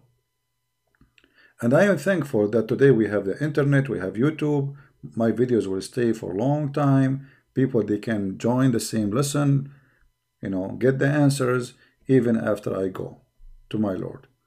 But still we need people who they are educated to teach their children, and then the knowledge is spread, and then the knowledge will never die. Right? They are strong when you are weak.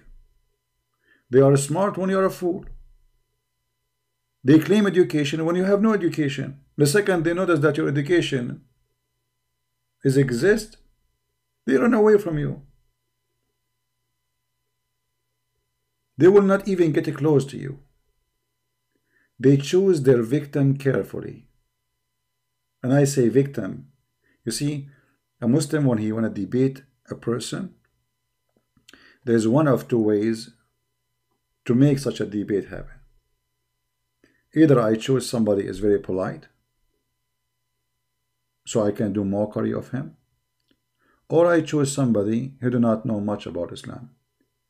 Or, in the best scenario, I debate him without giving answers, like Shabir Ali. Shabir Ali, he never answered anything. We speak for 15 minutes, make presentation, at the end he said nothing. If you remember, when our brother David Wood, he debated with this person, Joker, Mimi Hijab. David Wood was very polite, very nice, very gentleman, very respectful. Even he tried to shake hands with Mimi Hijab. Mimi Hijab refused. Right? This is what they do with you because you are so kind. Those people, they understand your kindness as weakness. They take advantage of it. It's a weak spot on you. You are kind. They knew they cannot do that with me. I am kind with the kind. The second you get to the second stage, I will make you shish kebab. Immediately, before even before you blink. So when you deal with them, you need to be ready, depend on the person. If the person is nice, okay, be nice with him. Why not? We will be nice with everybody. We love everybody. We love the Muslims. But if a person coming to us and he is riding the horse of the devil, we will show him that his horse will not function with us.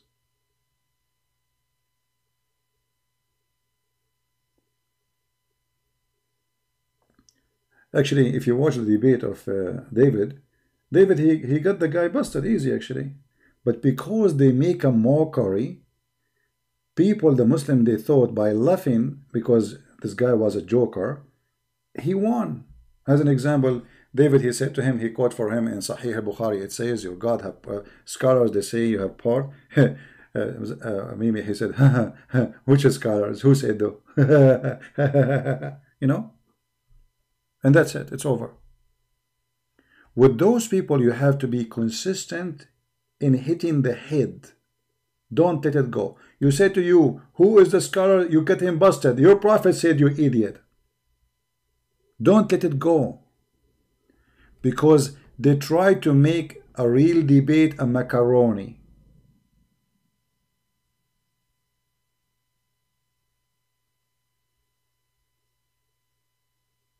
Right?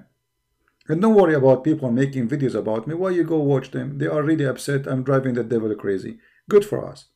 The more we make videos about me, that's mean the more I am successful. It's not the opposite.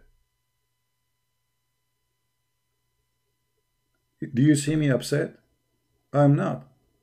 Each one of those who make videos about me, it's for our victory. This Susu Sabil, he made a victory, we made him shish kebab, and he will never dare to debate me. So don't worry about those things. Don't even think about it. Leave those things for me. We are victorious, my friend. And they are desperate. They don't know what to do. You lose your ground when you go down to their level and you speak stupid. They are bankrupt. That's why nobody call me, nobody dare to call me, nobody dare to debate me. We will debate you. We are willing to travel to the end of the world. My friend, you do not need to travel anywhere. Be a man and call me. I will call you. They will not do it. So they are just, this is their level. So we will not waste our time with those little kids. Those kids, they help us in certain stage, and now they are burned. That's it. They are not for use. That's it. What we can do. If they will not debate me, there's no need to waste your time to keep talking about them. So please, when you come here, don't talk about them. The reason I'm mentioning like Mimi Hijab, because I'm showing you how they try to make a mockery of you as a method of intimidation, not answering. They never answer. They never answer a question. They try to intimidate you.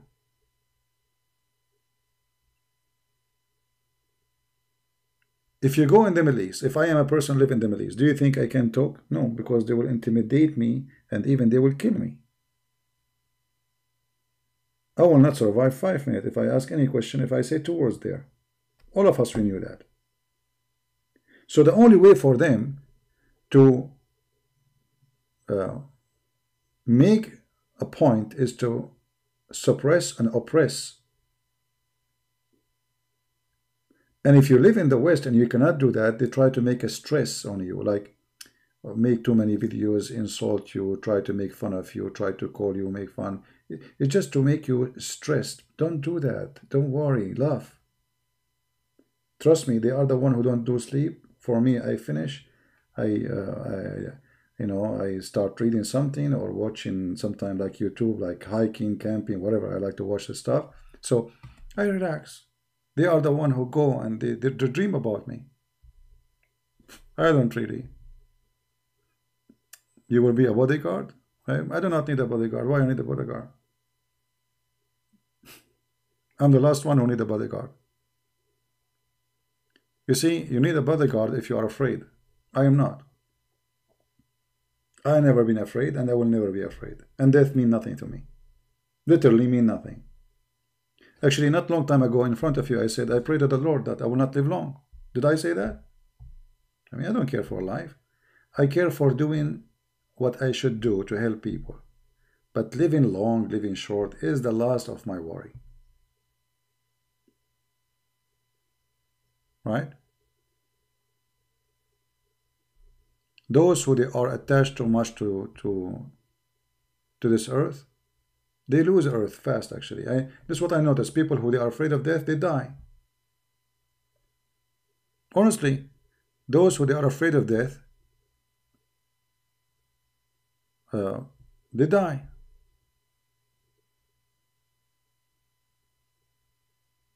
I went through war. I went through hell of stuff. People who you never imagined, I never thought they will die, they are dead. And I am the one who everybody thought I will be dead because I jump wherever there is risk. And I am the last one, I'm alive, and they are dead. You see, the second you live in fear, you are not alive anywhere. Anyway. Because your fear will kill you. Don't let fear take over you. Understand life as this. First, I'm a Christian, I'm a believer. And it doesn't matter what happened to me, I am alive. I am victorious. So I live, I don't live, I'm alive. This is number one. Number two, I prefer to live as a man who is brave to say what he believes, from being a coward who die like many who never say the word to express even what they believe. I believe to die as a person who changed the life of many, better than being just another like additional grave in this ground. How many graves there is? There is millions, billions, numbers. The Lord, he said, you shall know them from their fruits. And this is the only thing I care for. I have my sin. All of us, we are sinners. But at least I will bring good fruit with me. At least. Right? So then don't live, even if you don't, this is not only about Islam, anything. You see, the second you became afraid, you don't enjoy life. Like today you are afraid from Corona. you are terrified. Then that's it. You are dead.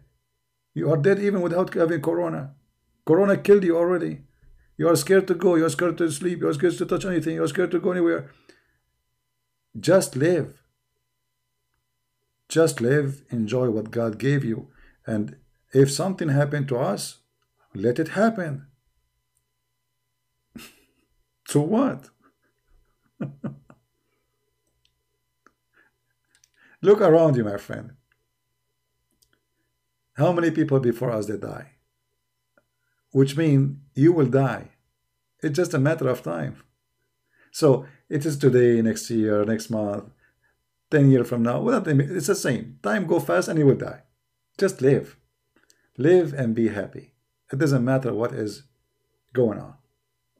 Never live in fear and never let fear conquer you. The second you are living in fear, you are dead already. You don't enjoy anything. Right? Like, do you notice like somebody have a phobia, as an example, from he need to wash the pillow every day. He need to have a new sheet every day. He need to, etc. He need to wipe his hand if he touch somebody. I mean, what kind of life this life is? And not only that, those people, they have way less immune system from us. If you are a child and your parents, they never let you walk with naked feet and play with the dirt, then if one day touch the dirt, you get sick, seriously sick, because they did not prepare your body to deal with the things around us. There is germs around us. We live with germs. Our mouth is full of germs. So the second you are living in a phobia of fear, you are a victim of germs. You are dead already. You remember Muhammad, he said, I was victorious by terror. You remember? نصرت بالرعب. How he was victorious? Not by an army who really can conquer, but by an army which is scaring people. The second you became coward, scared, a cockroach can destroy you. You will see a woman, she is 6 foot tall, she see a cockroach in the kitchen, she jump in the top of the table and she screamed to her husband. What happened? It's a cockroach. Correct? It's just a stupid cockroach. Jumping, screaming for what? It's not an alligator. It is a cockroach. And this is the cockroach Muhammad. He scared you. You jump in the top of the chair. He took your house. Do you understand the logic? Very simple. No, he is saying in front of you, I've been victorious by terror. From a distance of 1 month journey. Do you see it? So because of his reputation as a filthy animal criminal, people from a distance of 1 month journey, they run away. Like ISIS. I will give you an example. ISIS is very aggressive and criminals, etc. They surround a village, or let us say a little town in Syria, and there's a person from that town, he told me what happened. They surrounded and they attacked from all directions. Al-Qaeda and ISIS together. Suicide bombing, trucks, etc. They could not get inside this little tiny town, which only Christians live there. Why? Because those Christians, they decide to die before they can let their wives and their women and their daughters raped by those filthy terrorists. More than 3 months, the attack non-stop. Those people are farmers, villagers. They are not an army.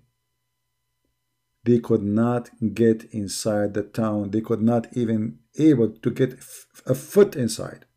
And they lost hundreds and thousands of their fighters. For a very simple reason. They were willing to die to defend their family. The second you became a coward, anyone can take you. Anyone. Doesn't matter who.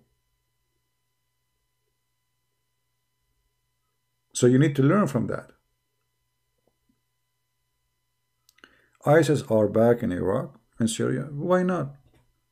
Actually, if you ask me, You see, America, USA, they, this is what the Muslims they do in those countries.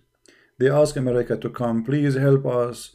UK, France, come help us. ISIS took over Iraq, and then they go help them. When ISIS are finished, they want them out. Kuffar, infidel, occupation, get out. So if I am a Trump, I will go out and let them deal with their own evil. The problem is that those Western countries are so stupid. They are used always by the Muslims. It doesn't matter what you do to them. They are going to spit at you at the end. Let them have fun. Let the devil fight the devil. What's your business? ISIS will come back because ISIS never left. Or what happened? That the Americans, they are so strong for those to be above the ground. The second Trump, he will take his army. The Iraqi, the same mullahs, the same sheikh, they were asking Trump to leave. They will say to him, please, please come back. This is what happened when ISIS almost went to Baghdad. It was the American who stopped them. The American is the one who stopped ISIS in Iraq. The Russian are the one who stopped ISIS in Syria. As simple as that.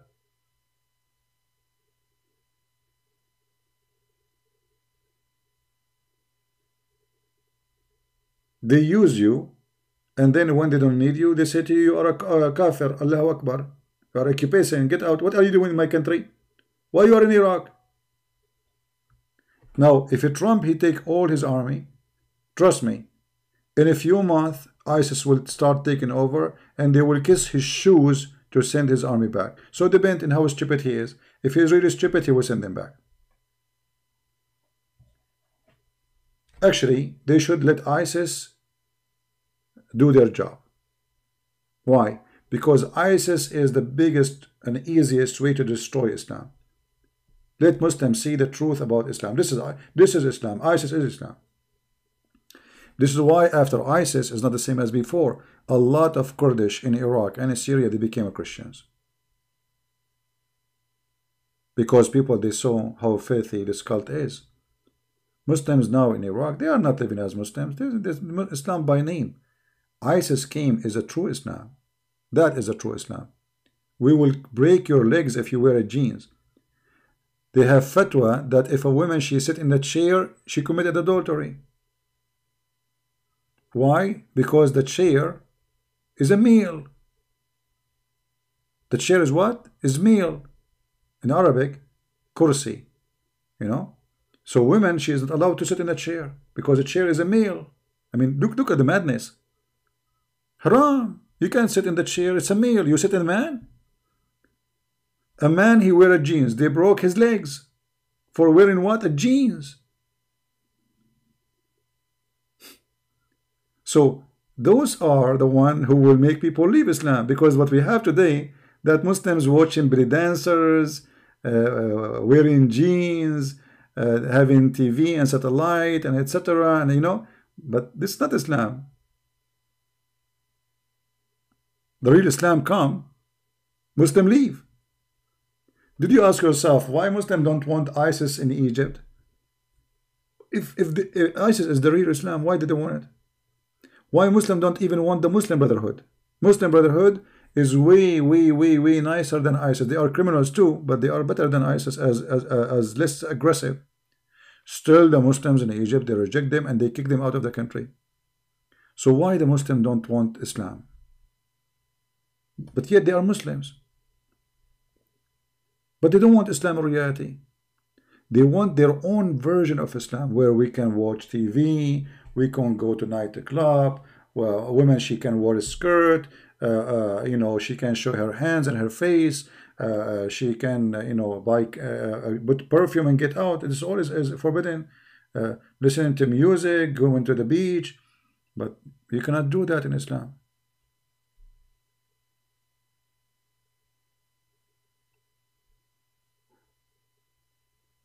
But this is the only Islam they want. This is why you will see that when Islam trying to rule a country, Muslims themselves, they don't want it. Who is stopping the Moroccan to have Sharia law in Morocco? You tell me. Sharia law in Algeria, in Libya, in Syria, in Jordan. The king of Jordan, he claimed that he is from the family of Muhammad. So why the king of Jordan don't have Sharia law? Because they don't want it. I mean, as simple as that. You do not need to be genius, right? Do you understand? Look, the website we are reading from, this website, is owned by the king of Jordan. Look what it says. The Royal of Ahl al-Bayt Institute, Islamic Thought Amman. So this guy, he claimed that he is from the family of Muhammad. Okay, Mr. Muhammad boy, you are a king of your country, and you are the one who decide what this country will go with. Why you don't have Sharia law?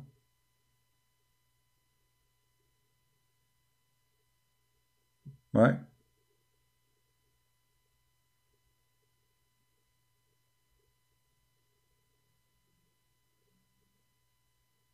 Why you don't want it? Oh, there's no screen, sorry.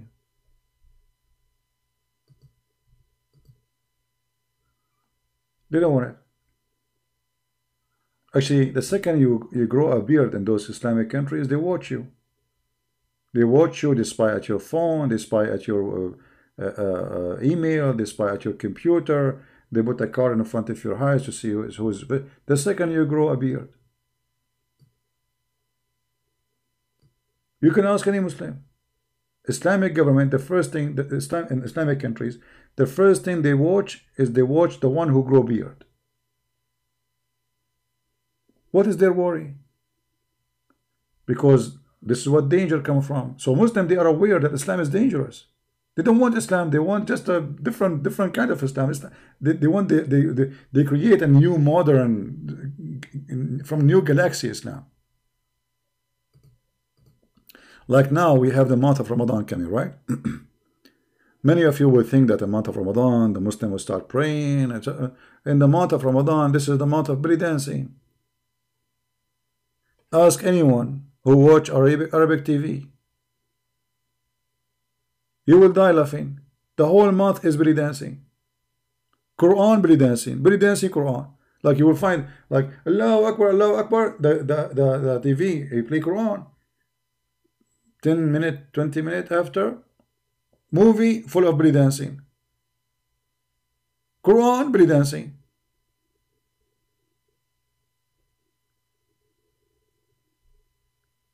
This is what Islam is about. But if you post in YouTube or in Facebook in Egypt and you say Muhammad is a false prophet, they will torture you. Actually, I saw in the news that in Egypt they arrested a girl because she said she told the girls to open an account in app, and if they strip, they can make money. Suddenly the whole country is all over this girl. The whole country, she became the prostitute of the country. I mean, Egypt is a country where in every corner there is a business officially open for prostitution. Officially. Bars, nightclub, prostitutes, all over the country. Now this girl became the biggest criminal. This is how they are. This is how they are. There's an actor, his name Adil Imam. Those who they are from Egypt, from here, I'm sure there's many. They knew what I'm talking about. This guy, he always make let us say acts or movies, which is somehow he exposes Islam, even though he's a Muslim. Actually, his daughter, she is married to a Muslim Brotherhood guy. So in one of his movies, supposedly there's a judge, and the judge asked him about a crime happened in a flat of a belly dancer, and that she is a prostitute. So the judge, he said to him, why you live in a building and this building has a belly dancer? Why you do that? Why you do that? He said to him, well, if everyone leave a building for having belly dancer in the country, the whole country will move out. The whole country will move out. And the Muslim, they can't say anything about him because he's a Muslim. If I say that, I will be dead. You know what I mean? This is the truth.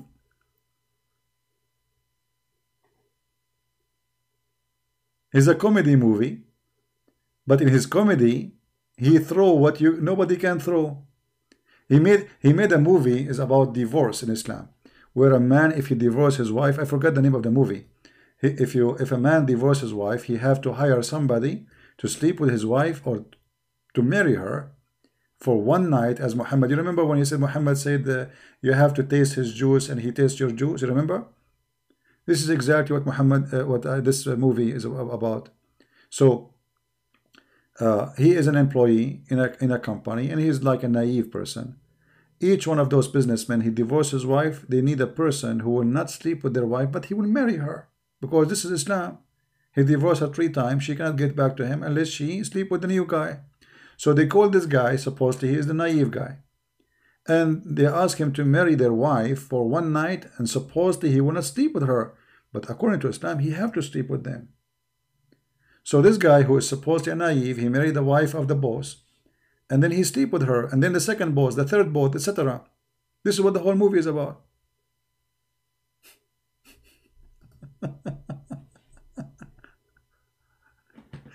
And because it's Islam, is a Muslim, nobody can complain. I mean, he's a funny, people love him, but the truth hurt. He is exposing the garbage of Muhammad.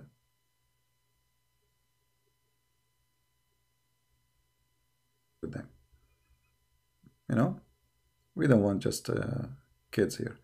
Yeah. Anyway, I mean, all of them, they knew what Islam is about. Look, if you watch any Arabic movies, you see women in a short skirt, women in the bikini, women, etc. But it's Islamic country, and now people want to pray. If you go preach the gospel in the street, they will kill you. But women wearing short skirts, she's welcome.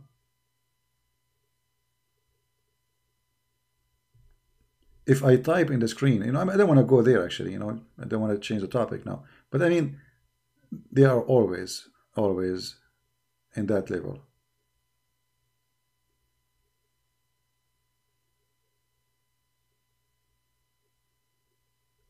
Right?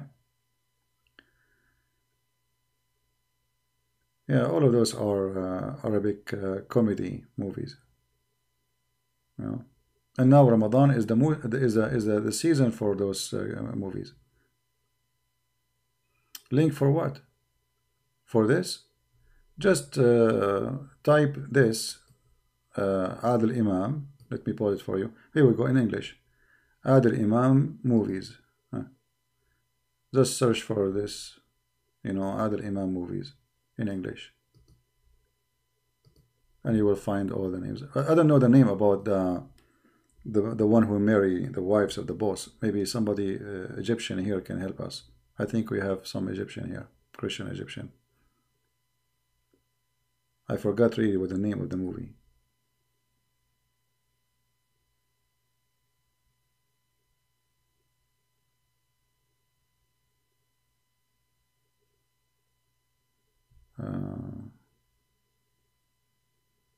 Yeah, I cannot remember really what the name of the movie. Yeah.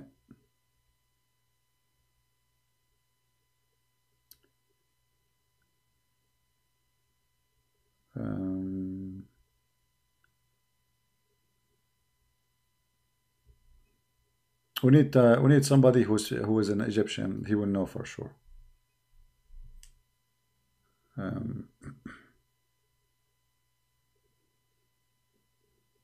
See, I'm trying to read all the names of the movies, but anyway, if there is no subtitle, I won't understand it.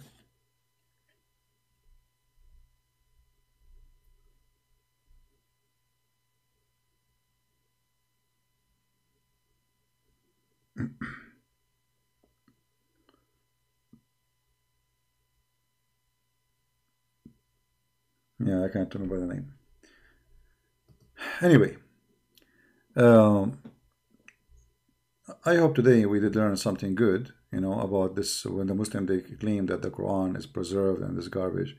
Obviously, there's no Quran. There's no Quran. There's no preservation. And even the one they recite the Quran from, we showed you before in previous videos, that he himself is accused to be a fraud, rejected by Muslims even to mention a hadith. However, for me, I don't really focus on the Quran being Quran preserved. For me, better than Quran is not preserved, and I will tell you why.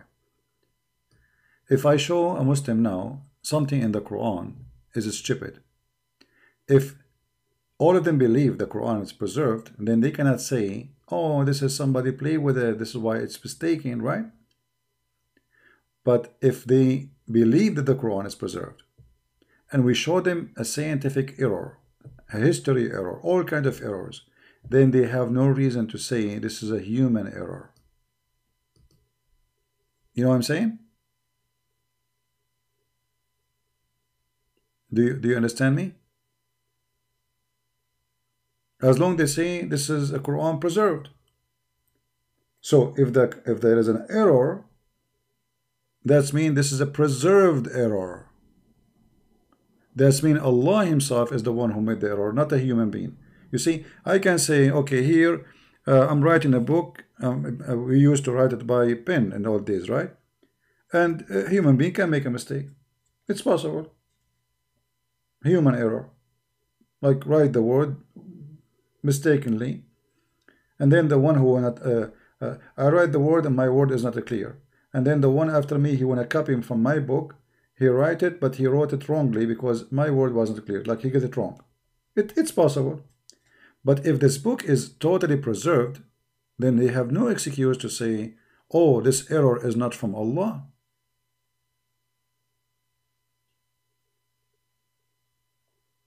No problem. It's not worth it. I made a video about coronavirus for Dr. Sabir. It's not going to be this. It's going to be the same garbage. The same garbage. Don't you watch my video about Islam, hygiene, and corona for Dr. Sabil Ahmed? Go watch it. It's the same. We got them busted.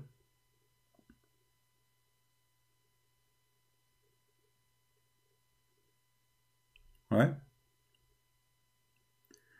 But the Shia say the Quran has been corrupted. See, the Shia are very sneaky people. The Shia, between each other, they say the Quran is corrupted, but when they speak in public, mostly they say no. The Shia, they believe that the true Quran is the Quran of Fatima. Fatima, suppose she have her own Quran. And Fatima, she gave the Quran, or her Quran, to Al-Mahdi. And Al-Mahdi, he will come back one day and he will have the true Quran with him. All right.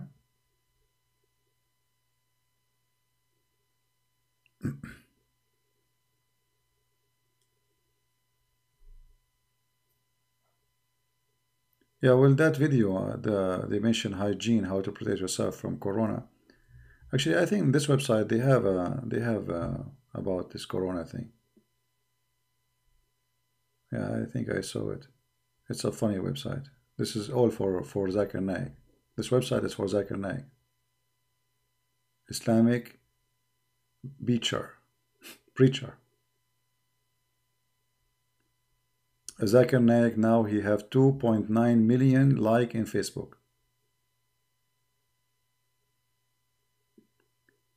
Is it principle to watch belly dancing? No. My friend, I live in the Middle East. I grew up in the Middle East. And in the Middle East, everything is possible as long as you don't talk about it. Just don't talk about it.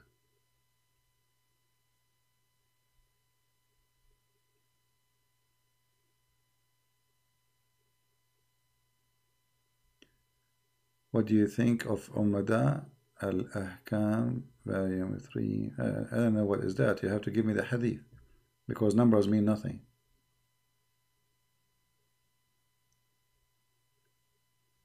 Even Muslims, they have different numbers. Numbers remind me of nothing.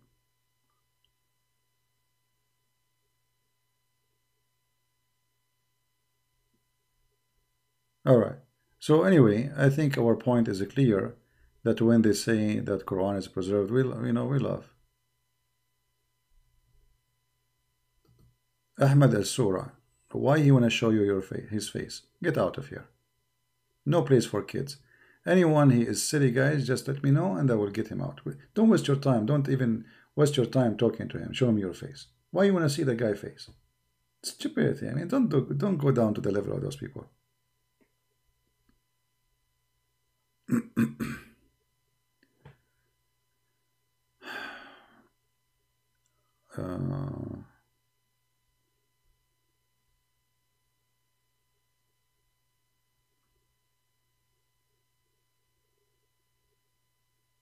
I'm not sure what is that, right. I think you are quoting it wrong, my friend. I think the quotation is wrong.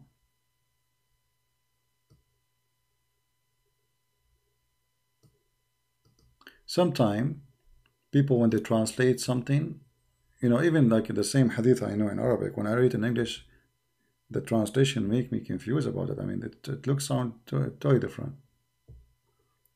All right.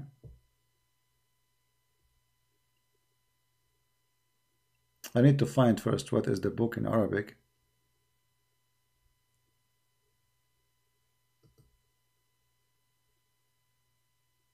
And then I can find out what is exactly the origin of it. Anyway.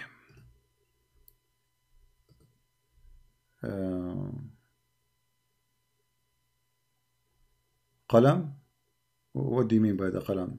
Because qalam can mean many things. As an example, you know, it can be penalty, it can be punishment, it can be a pen. What do you mean? As an example, you can say when you speak about the word qalam, you can speak about punishment of somebody doing something wrong. If he is an adult, or he is mature, or he is too young. So you need to tell me, what do you mean?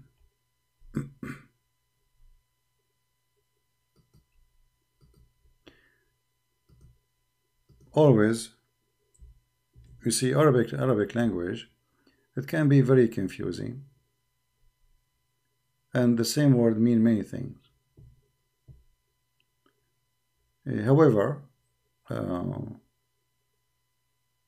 Islam there is many rules, and the rules is different between sects, which means the same rule have different, the same, let's say, the same crime have many rules depend in the sect you belong to.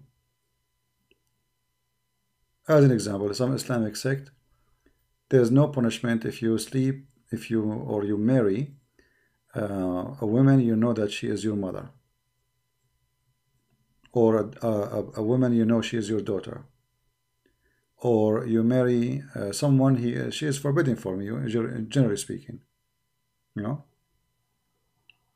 Yeah. And if we go to the hadith, you will see the following. Let me find this hadith about al-qalam. As an example, this one. It says here, رفع القلم عن ثلاثة.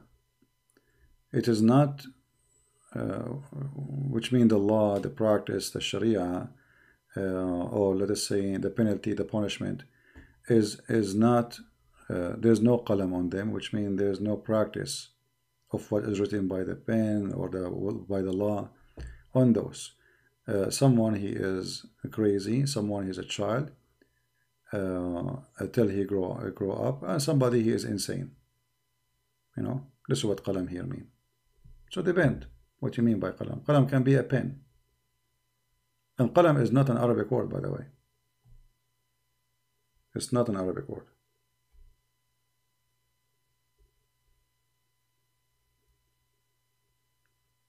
What is Jannah mean? Well, Jannah supposedly is something hiding. Like the Muslim, they say genie. Genie. Why he's genie? Because supposedly he's invisible. So in Arabic we say for the embryo we say janeen. The child inside his mother is janeen. Why? Because we cannot see him. So Jannah is coming from there. It is something is hiding we cannot see. Sure, you can translate any of my videos to any language you want. Mr. Z San. Feel free to download my videos and put them anywhere you want, in any language. Sure, you can translate to Urdu. And this goes for anyone. Anyone who translates, feel free. My videos are for free for everybody. You can put them in your channel. You can add subtitles. Just be honest in what we say. Don't fabricate things we did not say. Right?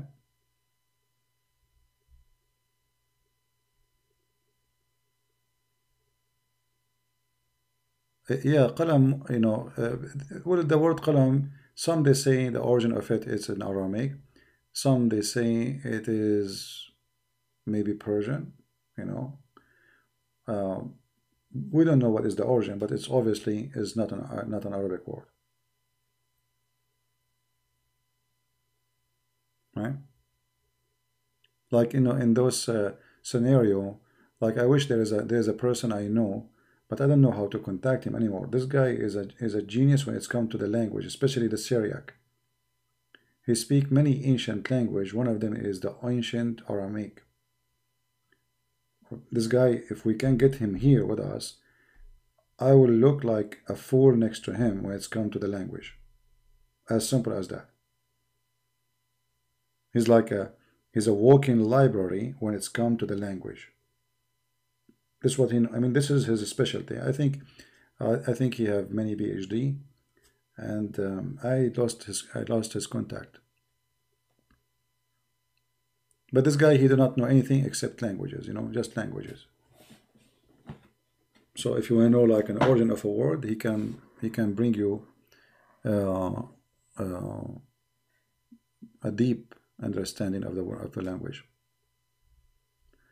What do we say to those Muslims who say classic Arabic is different from modern Arabic, and that even Arab now don't know how to read Quran because it is a classic Arabic? Well, you see, the problem in the Quran is not because it's a classic Arabic, but the Quran is using words Muhammad himself do not know what they mean. And Muhammad not only he stole words from others, they do not know what they mean. As an example, I will show you a hadith here.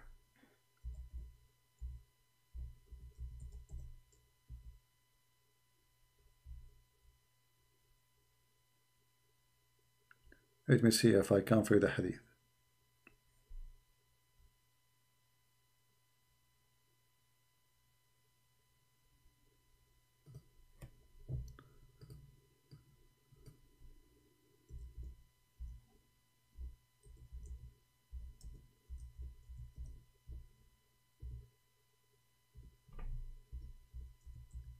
Muhammad sometimes he come with words nobody heard before. You know, he's mentally ill, and he say those words, he create them in order to make himself like he is coming with something new. You know what I mean?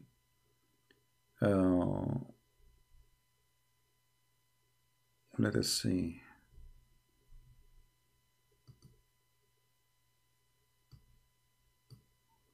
I'm trying to find the hadith in English if I can.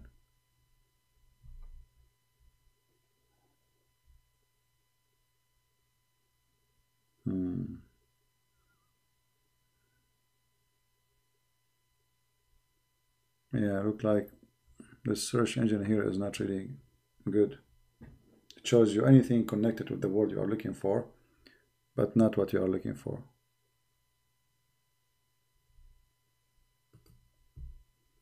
Let us see.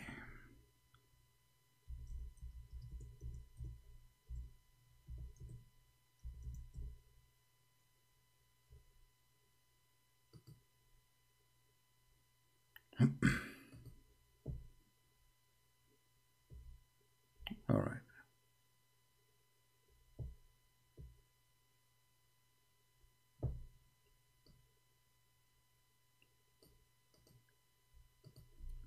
Look at this one. Let us see. I hope this one we will find it now. Here we go. Muhammad is speaking about, like, you know, if you wanna have sex with your wife, you have to say a certain prayer. If you don't do it, the Satan or the genie, he will be having sex with your wife during the time you are having sex. He wrap himself around your private part, so each time you have intercourse, he, the devil, is having intercourse too.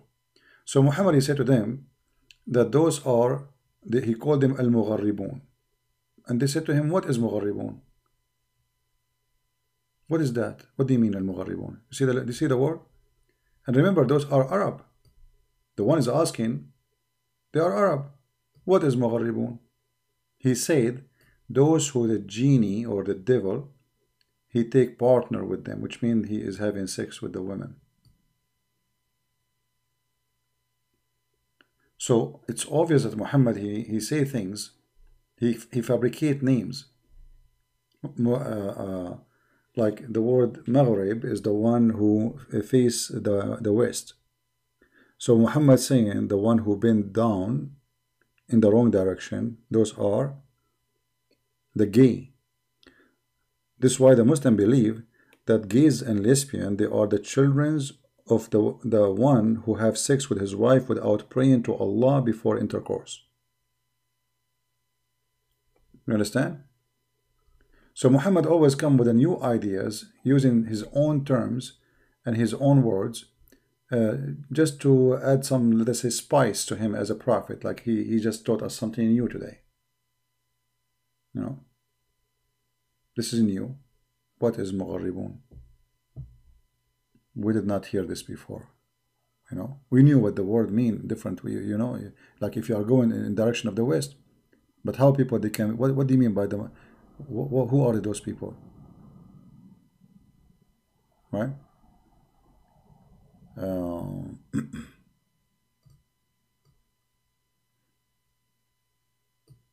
Actually, there's some websites. If I can show you the hadith, he would die laughing.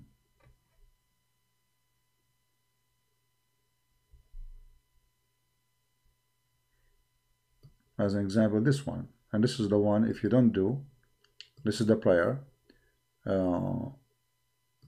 You have to say, otherwise shaitan will have sex with your wife and then your son will be a gay, according to Muhammad.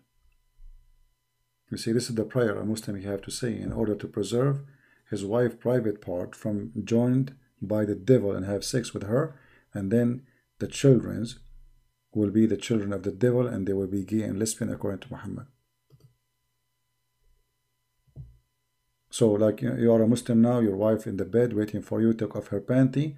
Now it's time for you to make a prayer. Otherwise shaitan, he will go around your penis and he will be doing boom boom to your wife. Have fun. And then your wife, she get a child and this child will be a gay. Welcome to Islam. There's a prayer before you go to the bathroom. There's a prayer when you want to have sex. And all those prayers are about a genie. The genie, if you go in the bathroom and you don't say the prayer, shaitan will go inside your anus and he will block it. There's a video, I don't know if you remember it, guys. Anyone remember the video? I made it before. Let me see if I can find it.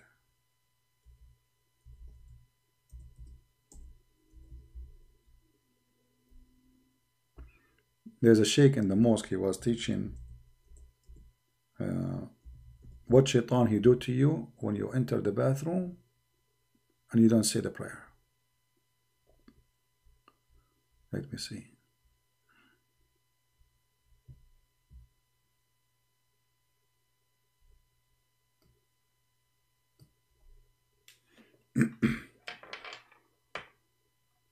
The problem, we cannot keep those videos if you play them in our channel.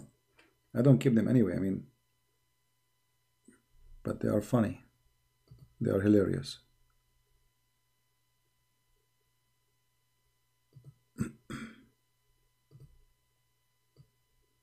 But let's share something with you.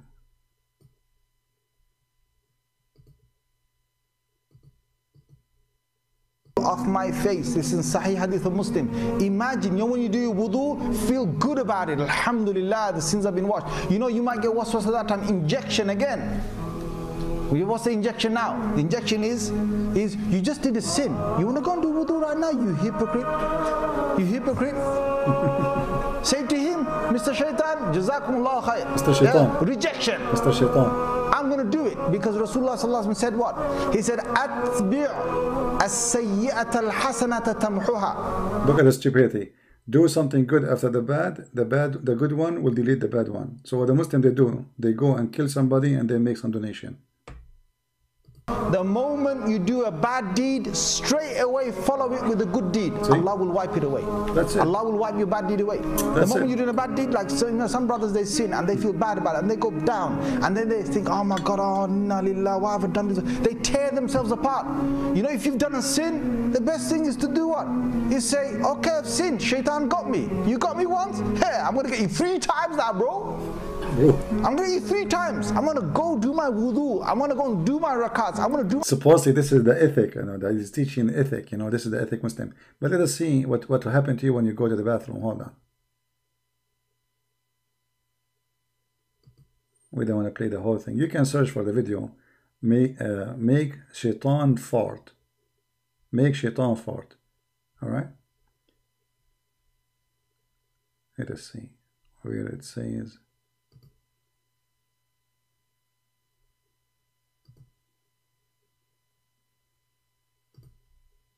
But the hadith says lahu durat. You know what durat is?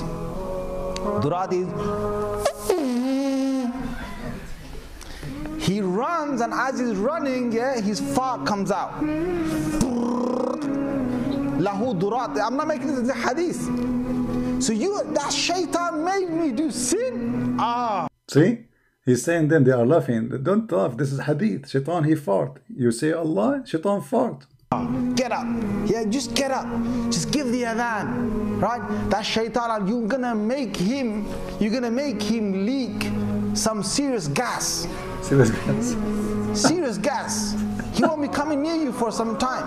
Now don't feel bad about, you know, you're a human being end of the day. Serious brothers, sisters. You know, you're a human being end of the day. If he knocked you down once, you knock him down 3 times. And listen to the ahadith, like you first, you know what the deen is about. The deen is about getting the shaitan away from you. So you know, you go into the toilet, you know, Bismillahi Allahumma inni a'udhu bika min al-khub. See, you go to the toilet now, there's a prayer you have to say. The same prayer before you do boom boom. Huh? Because if you don't do it, look what will happen to you inside the bathroom. Listen carefully. Allahumma inni a'udhu bika min al-khubuthi wal khaba'is. So Allah, protect me from these devils. You go in there with your left foot. The left foot you went in, you get a reward for that. The dua you said, shaitan. Left foot, remember, left foot. If you go with the right foot, shaitan will put his fingers and he will go inside your anus. Be careful.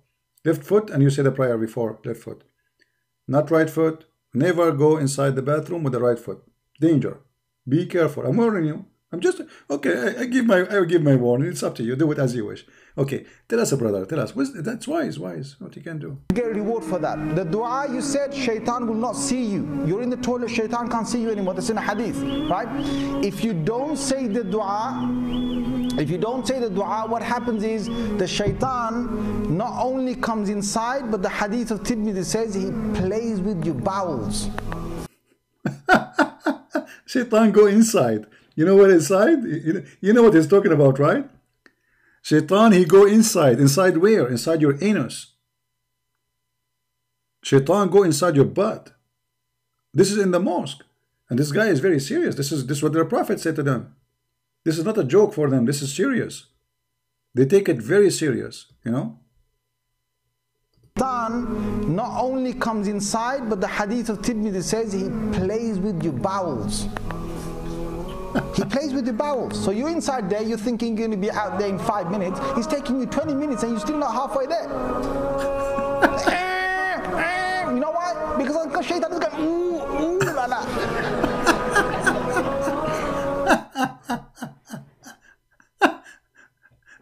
This is religion? This is a prophet of God teaching? What? You know, if I say that to you, and you are not seeing with your eyes, you might say this guy is making things up, correct?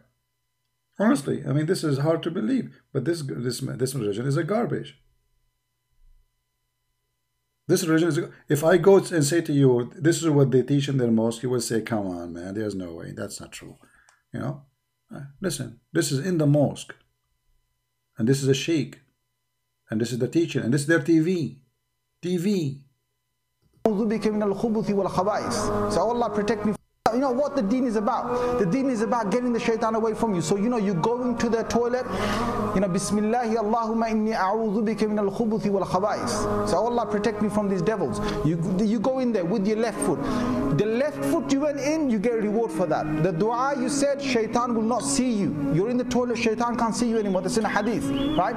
If you don't say the dua, what happens is the shaitan not only comes inside, but the hadith of Tirmidhi says he plays with your bowels. He plays with your bowels. So you're inside there, you're thinking you're going to be out there in 5 minutes. He's taking you 20 minutes and you're still not halfway there. You know why? Because shaitan is going, ooh, la la. See, the hadith told you, the hadith says to us, he plays with your bowels. Yal'abu, he plays with your bowels. So you say the dua, Allah protects you. Right? You come out of the toilet, ghufranak, Allah forgive me, you get reward for that. You come for the toilet, you say, forgive me, Allah. And look at the music in the background, it's like a horror movie. Now, come on, shouldn't you convert to Islam after this? You must be kidding me if you avoid converting. Don't wait, it's going to be too late for you. I mean, obviously Muhammad is a prophet. Actually, I remember once I played this video in a church. You know, people literally, they fell in the ground, especially with my comment, because I was standing in the stage. You know, it's a big, like, I mean, it's not just a church. I mean, it's like a stadium, you know, big, but it's a church anyway. So people, they were falling in the chairs. They cannot handle themselves. They cannot hold themselves. There's people, they cannot breathe from laughing hard. You know, it's hot area. The condition is not taking too many people. Oh, God, what is this? God, this is, are you serious? You know, yeah, this is serious. And especially with my comment make it even more, you know me, you know. So I am in the stage, stop. And I make my comment and people die laughing, you know. But if you don't show them, they will not believe. You know what I mean? If you tell them this is what they believe, doesn't make any, like okay, you say that. If I say to you, shaitan, Muslim believe shaitan go inside your anus, okay. But when you hear it, it's different from them, right? And now you will never forget this, how stupid this religion is. And then they will say to you, we believe in science and miracle of Allah. Yeah. No, what daif? Anyway, I think we are done for today. If you want to download the video, download it right away. I don't keep my videos, as you know. And I advise you to subscribe for those who download my videos, so always you can get the one I deleted after I delete them. All right? This is why it's good to download them immediately. Like maybe it take some time. YouTube now is delaying processing videos, so it takes time before they can download. But maybe in an hour or two you can have it done ready, you can download, and then I will take it down. So guys, I want to say thank you for being here. I hope we did learn something good today. God is good. You know, God, he gave us a gift, it's called the brain, and gave us heart to see what is evil, to see what is wrong. And obviously this religion have nothing right about it. They have big mouth but empty brain. Big mouth but heart is teaching evil, violence, hatred. We as a Christian, we should always love the Muslims. Don't hate them. Feel sorry for them. This is comedy, this is stupid, yes. But in the same time, my heart really cries for those Muslims who believe in such a garbage. Imagine whoever watching there believe in this. You know, religion can destroy a human being. Religion can be the same as drugs sometimes. And this is drugs. This is nothing but drugs. So you bring a youth, you teach him that shaitan, if you don't go inside the bathroom now and you say this prayer, shaitan will go inside your anus. This is why you see many Islamic websites, they talk about you should not sleep in your belly. Why? Because shaitan will do boom boom to you. Look like the shaitan, he target every hole for Muslims. Muhammad, he says shaitan is sleep in your nose, piss in your ears, jump in your side of your mouth, and then now shaitan is inside your anus. Shaitan, if you don't say this prayer, shaitan will be around your penis. Shaitan is all over your sexual parts. That's Muhammad. Silly. When a silly man became a teacher and then he claimed to be a prophet, what do you expect? All right. Anyway, guys, I want to say thank you. I will see if tomorrow. Oh, today is Friday. Tomorrow. It's already Friday. So now tomorrow is a Friday. Okay. We pass the middle of the night and 1 a.m. in the morning. So maybe tomorrow we will go live on air in the Quality of Life. I'm not sure really. We will see. If you don't subscribe to the Quality of Life, feel free. This is the account. And actually today we just made a video. I think it's going to be interesting for you to watch it if you did not watch it yet. In that account we speak about things benefiting us. Have nothing to do with Islam. We don't speak about such a garbage there. So if you like to watch and join, feel free. And we will see what we will do tomorrow, either here or in the Quality of Life. Thank you very much for being here. I pray to the Lord that all of you will stay safe in good health and wealth. We pray for the Lord to keep you away from the evil of illness and suffering. We pray for the Muslim too to be healthy and not to be healthy with the brain, not only with their body, because healthy body without a brain is not healthy. We pray for all of you, your family, your children, all your beloved one, and even for those who hate us. Pray always that the Lord will bring comfort to our heart, even in the time of sadness, even in the time of stress. Because if you have comfort inside you, even if things is really crazy around you, still you are feeling comfortable. And that is very important. A person who feels comfort, he can live in different standard, even if he is suffering. And the only way to bring comfort to your heart is to appreciate the Lord and to bring him to your life. He will take a lot of weight from your shoulder. Life is very heavy. Have a lot of pain, a lot of madness, a lot of evil. Evil exists, is real. There's bad people, there's good people. So if you let yourself just for the pain on your shoulder alone, you will not be able to carry it alone. It's too heavy. Don't be alone. You have a bigger help.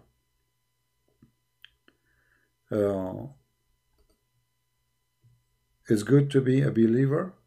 For being a believer will give you a special aid, special help. You see, let us say you are a person who don't want to believe in God. Let us say God does not exist, for the sake of argument, like an atheist. But the second you believe that you are not alone, you feel different. Correct? And this is exactly what happened to a believer. Especially he's a believer, not faking it.